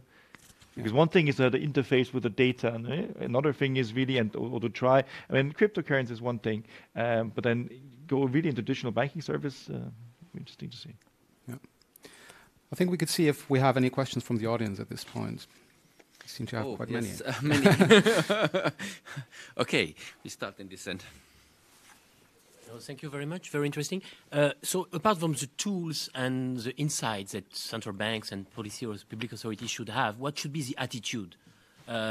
Should they be embracing this new innovation because it's a once-in-a-lifetime opportunity to tackle very important issues like financial inclusion for the developing world or anti-money laundering? Or, on the other side, they should be even more conservative because we have heard yesterday the issue of the unknown unknowns, and we know that by definition all these techniques are relying on traditional patterns in the financial system, but precisely the actions of the regulators and of central banks the aim is to change the financial system. So by definition the risk of unknowns is even bigger in financial markets, because that's precisely the purpose of public authorities' work. So should we be even more conservative or less conservative in terms of attitude towards these new developments?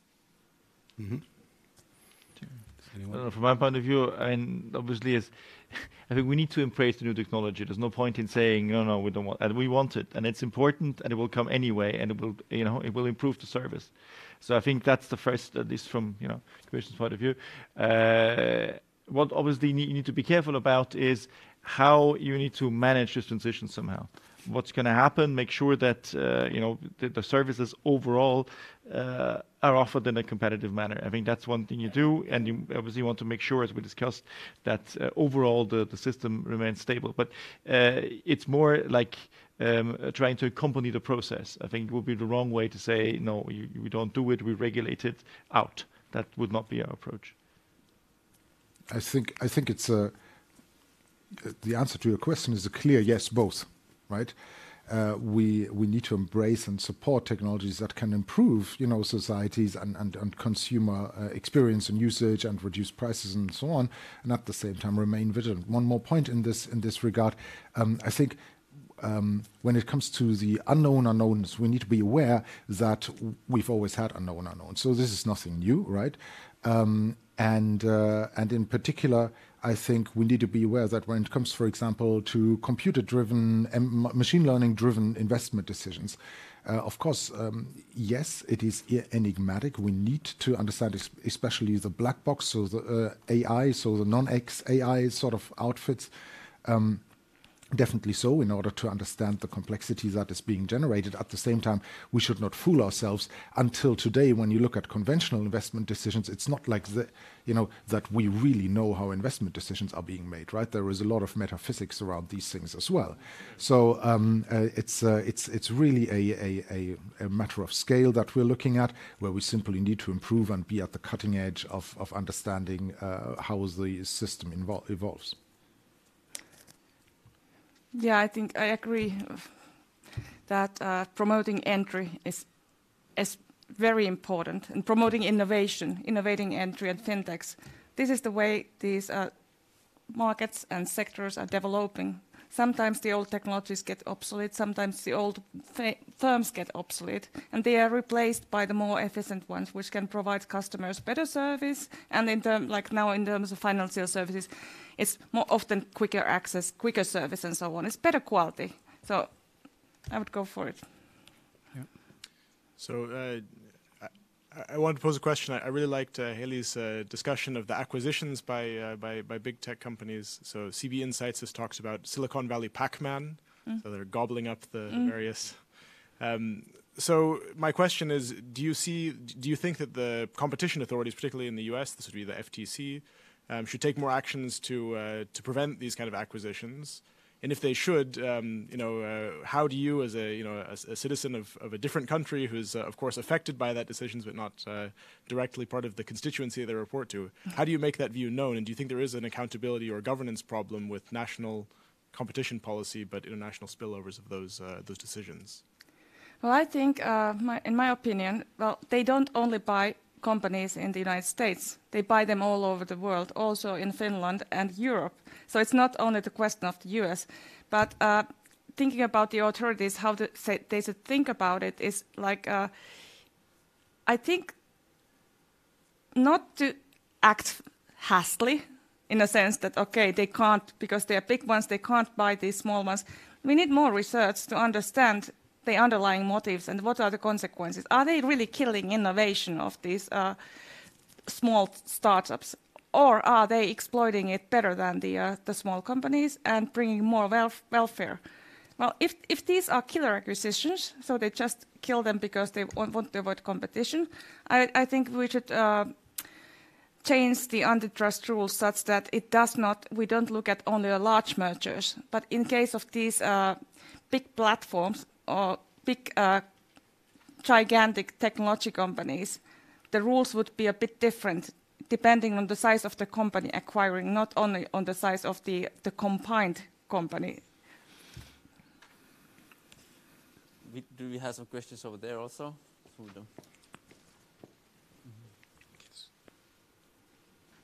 Thank you. Perttu Korhonen from the Qatar Financial Centre Regulatory Authority. Thank you very much. I have a blunt question. I was in 2006, Alan Greenspan retired from the Fed. I was at the same time, I was a starting regulator and a central banker. There was a wide interview of Greenspan on the FT, and he was saying that the biggest secret of central banks is that they're actually working on the same data everyone else is. So the daddy doesn't actually know any more than the kids. And I think with these developments, we might have gotten to a place where this gap actually has widened, so that we actually know less than the others, i.e. the markets. And earlier today we saw that the first step in creating change is to create the sense of urgency.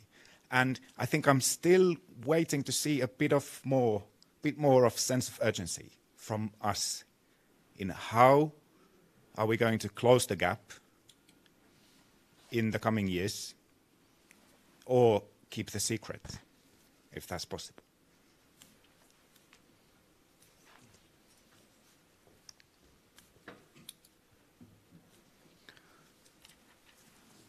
Do any of the panelists want to respond? You mean the gap that regulators, supervisors, central banks have vis-à-vis the private sector, correct? I said it earlier on. I mean, we've always had this gap, right? That lies in the nature of a free market economy, right? The state has a certain position and can see and supervise and control only so much. So this is a long-standing fact. But I agree with you to the extent that in order to be a credible public authority, and credibility is, of course, something that central bankers care a lot about, that we as regulators, supervisors care a lot about. In order to have credibility, you need to be able to show that residual capacity, at least, that just in case you have the power to go in and stop the show, a situation, and manage a situation. And that is what we have in terms of policy instruments, of course. in many respects. And a second part of that is, of course, being able to prove at any moment in time that in terms of the capacity of dealing with data, in terms of the capacity of handling complex codes and complex algorithms and understanding what is going on, we as regulator supervisors, and I guess the same goes for central banks, even though I can't speak for them, we have the commitment at any moment in time to precisely do that and prove that. And we have these capacities. We develop them as we go. And we're trying to be there at the cutting edge of what the technology in the financial market is, and to understand them and to work with them. And basically, like I said, we are already ourselves applying many of the methods that market participants apply, of course, adjusted to the needs that we have, right? We don't have the same operation as an Amazon, of course, as a regulator supervisor. We are much more limited, we're much more focused, and our data has a specific use, but we do that. And there's always, over time, it's always a matter of striking the balance. And me as a data officer, of course, I would say, yeah, the more the better, give me more money. But that is an ongoing calibration process. I mean, from the Commission's point of view, we don't have access to individual data anyway. This is the supervisors. No, we do the high-level legislation. So what we look is rather, okay, we try to be informed with the supervisors, but it doesn't mean that we have no data that we cannot regulate. The risk is rather that we regulate too quickly, too much, because you can regulate that if you want. But so that's, it's not the question is, I mean, you need to get a grasp of the overall landscape changing. I don't think we need all the individual data. It's more, the broader picture. There's more questions. Let's go there.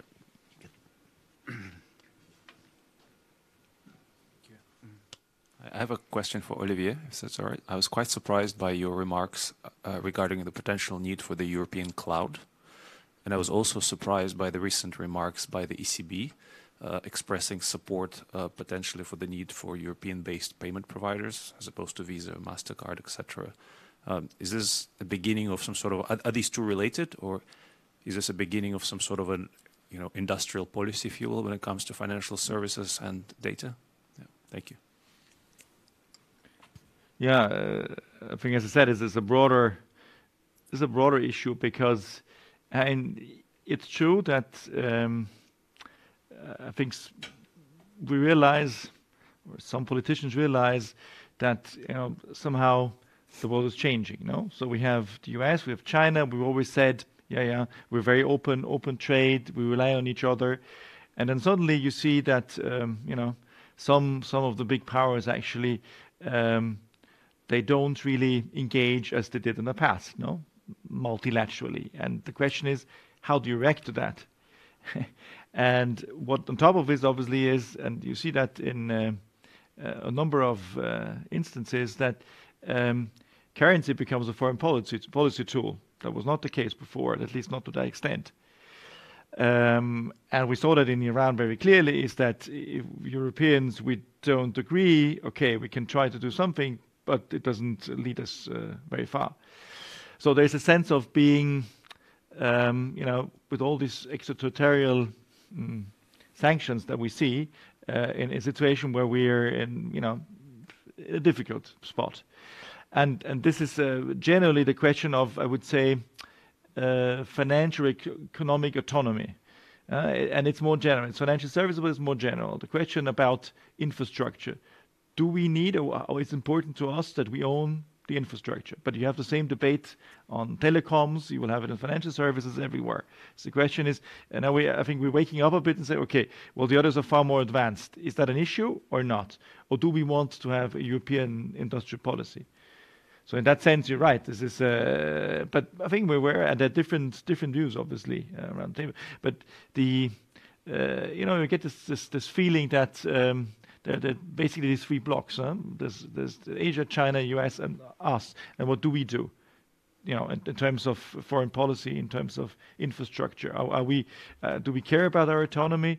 And you're right. This also goes into payments. The Visa, Master, the all American payment systems. Is that an issue or not? What about data, the clouds? I mean, we have, for example, the question of the instant payments. Do we want a European payment system? Do we want something that, the next generation of payment systems that the ECB has started to develop already? Do we want to have that? So there's the whole debate you're right, that's going on at the moment. Okay. One more question. One more question. Thanks. It's been a really interesting panel.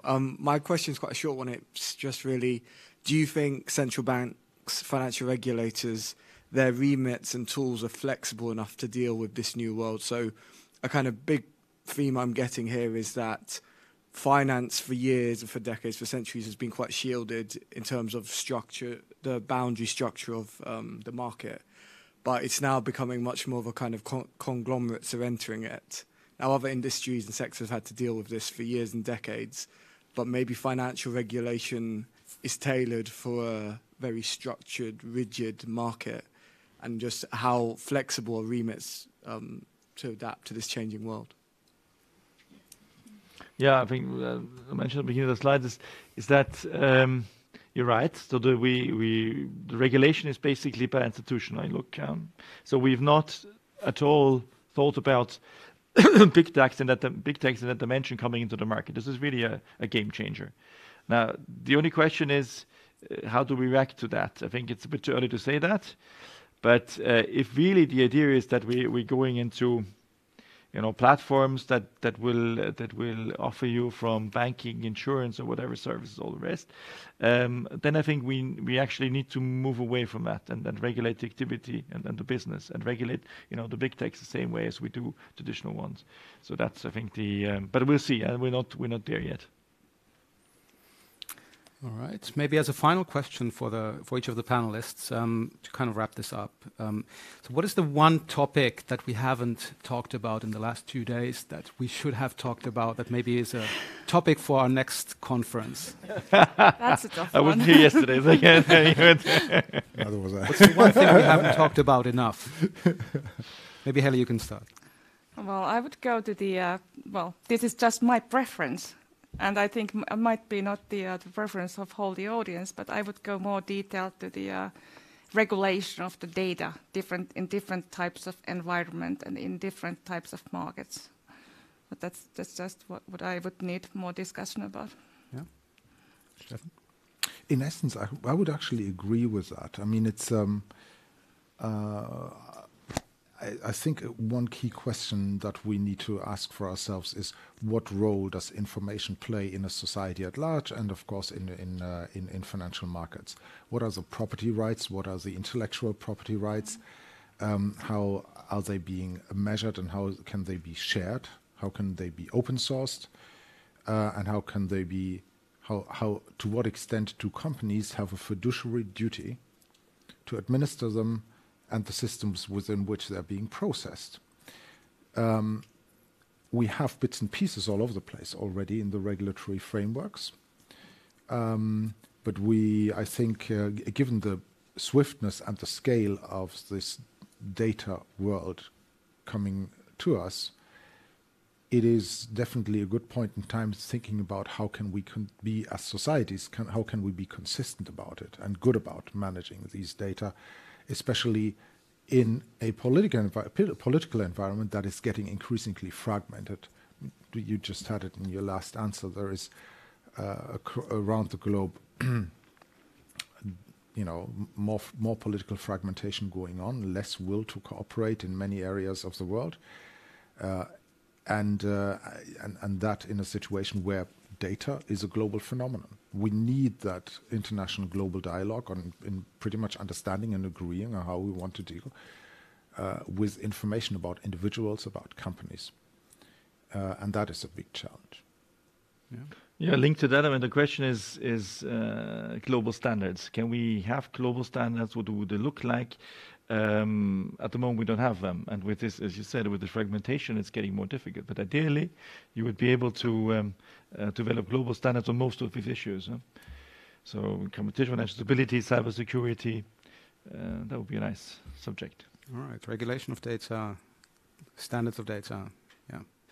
So please join me in thanking the panel for the excellent discussion and their presentations. It's been a lovely afternoon. And thank you, Alexi, for moderating this.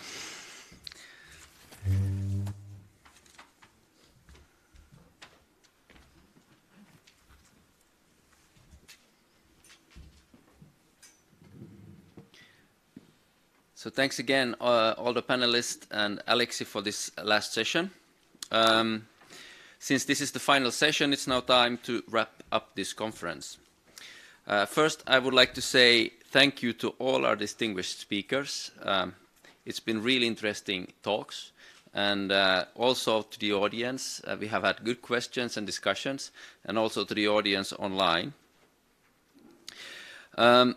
Of course, I'm so happy also that so many of you joined us all here today, and I hope that you watch out for the next coming conferences in this series. We've seen a lot and heard a lot during these 2 days. Many speakers showed a lot of excitement about potential in these technologies.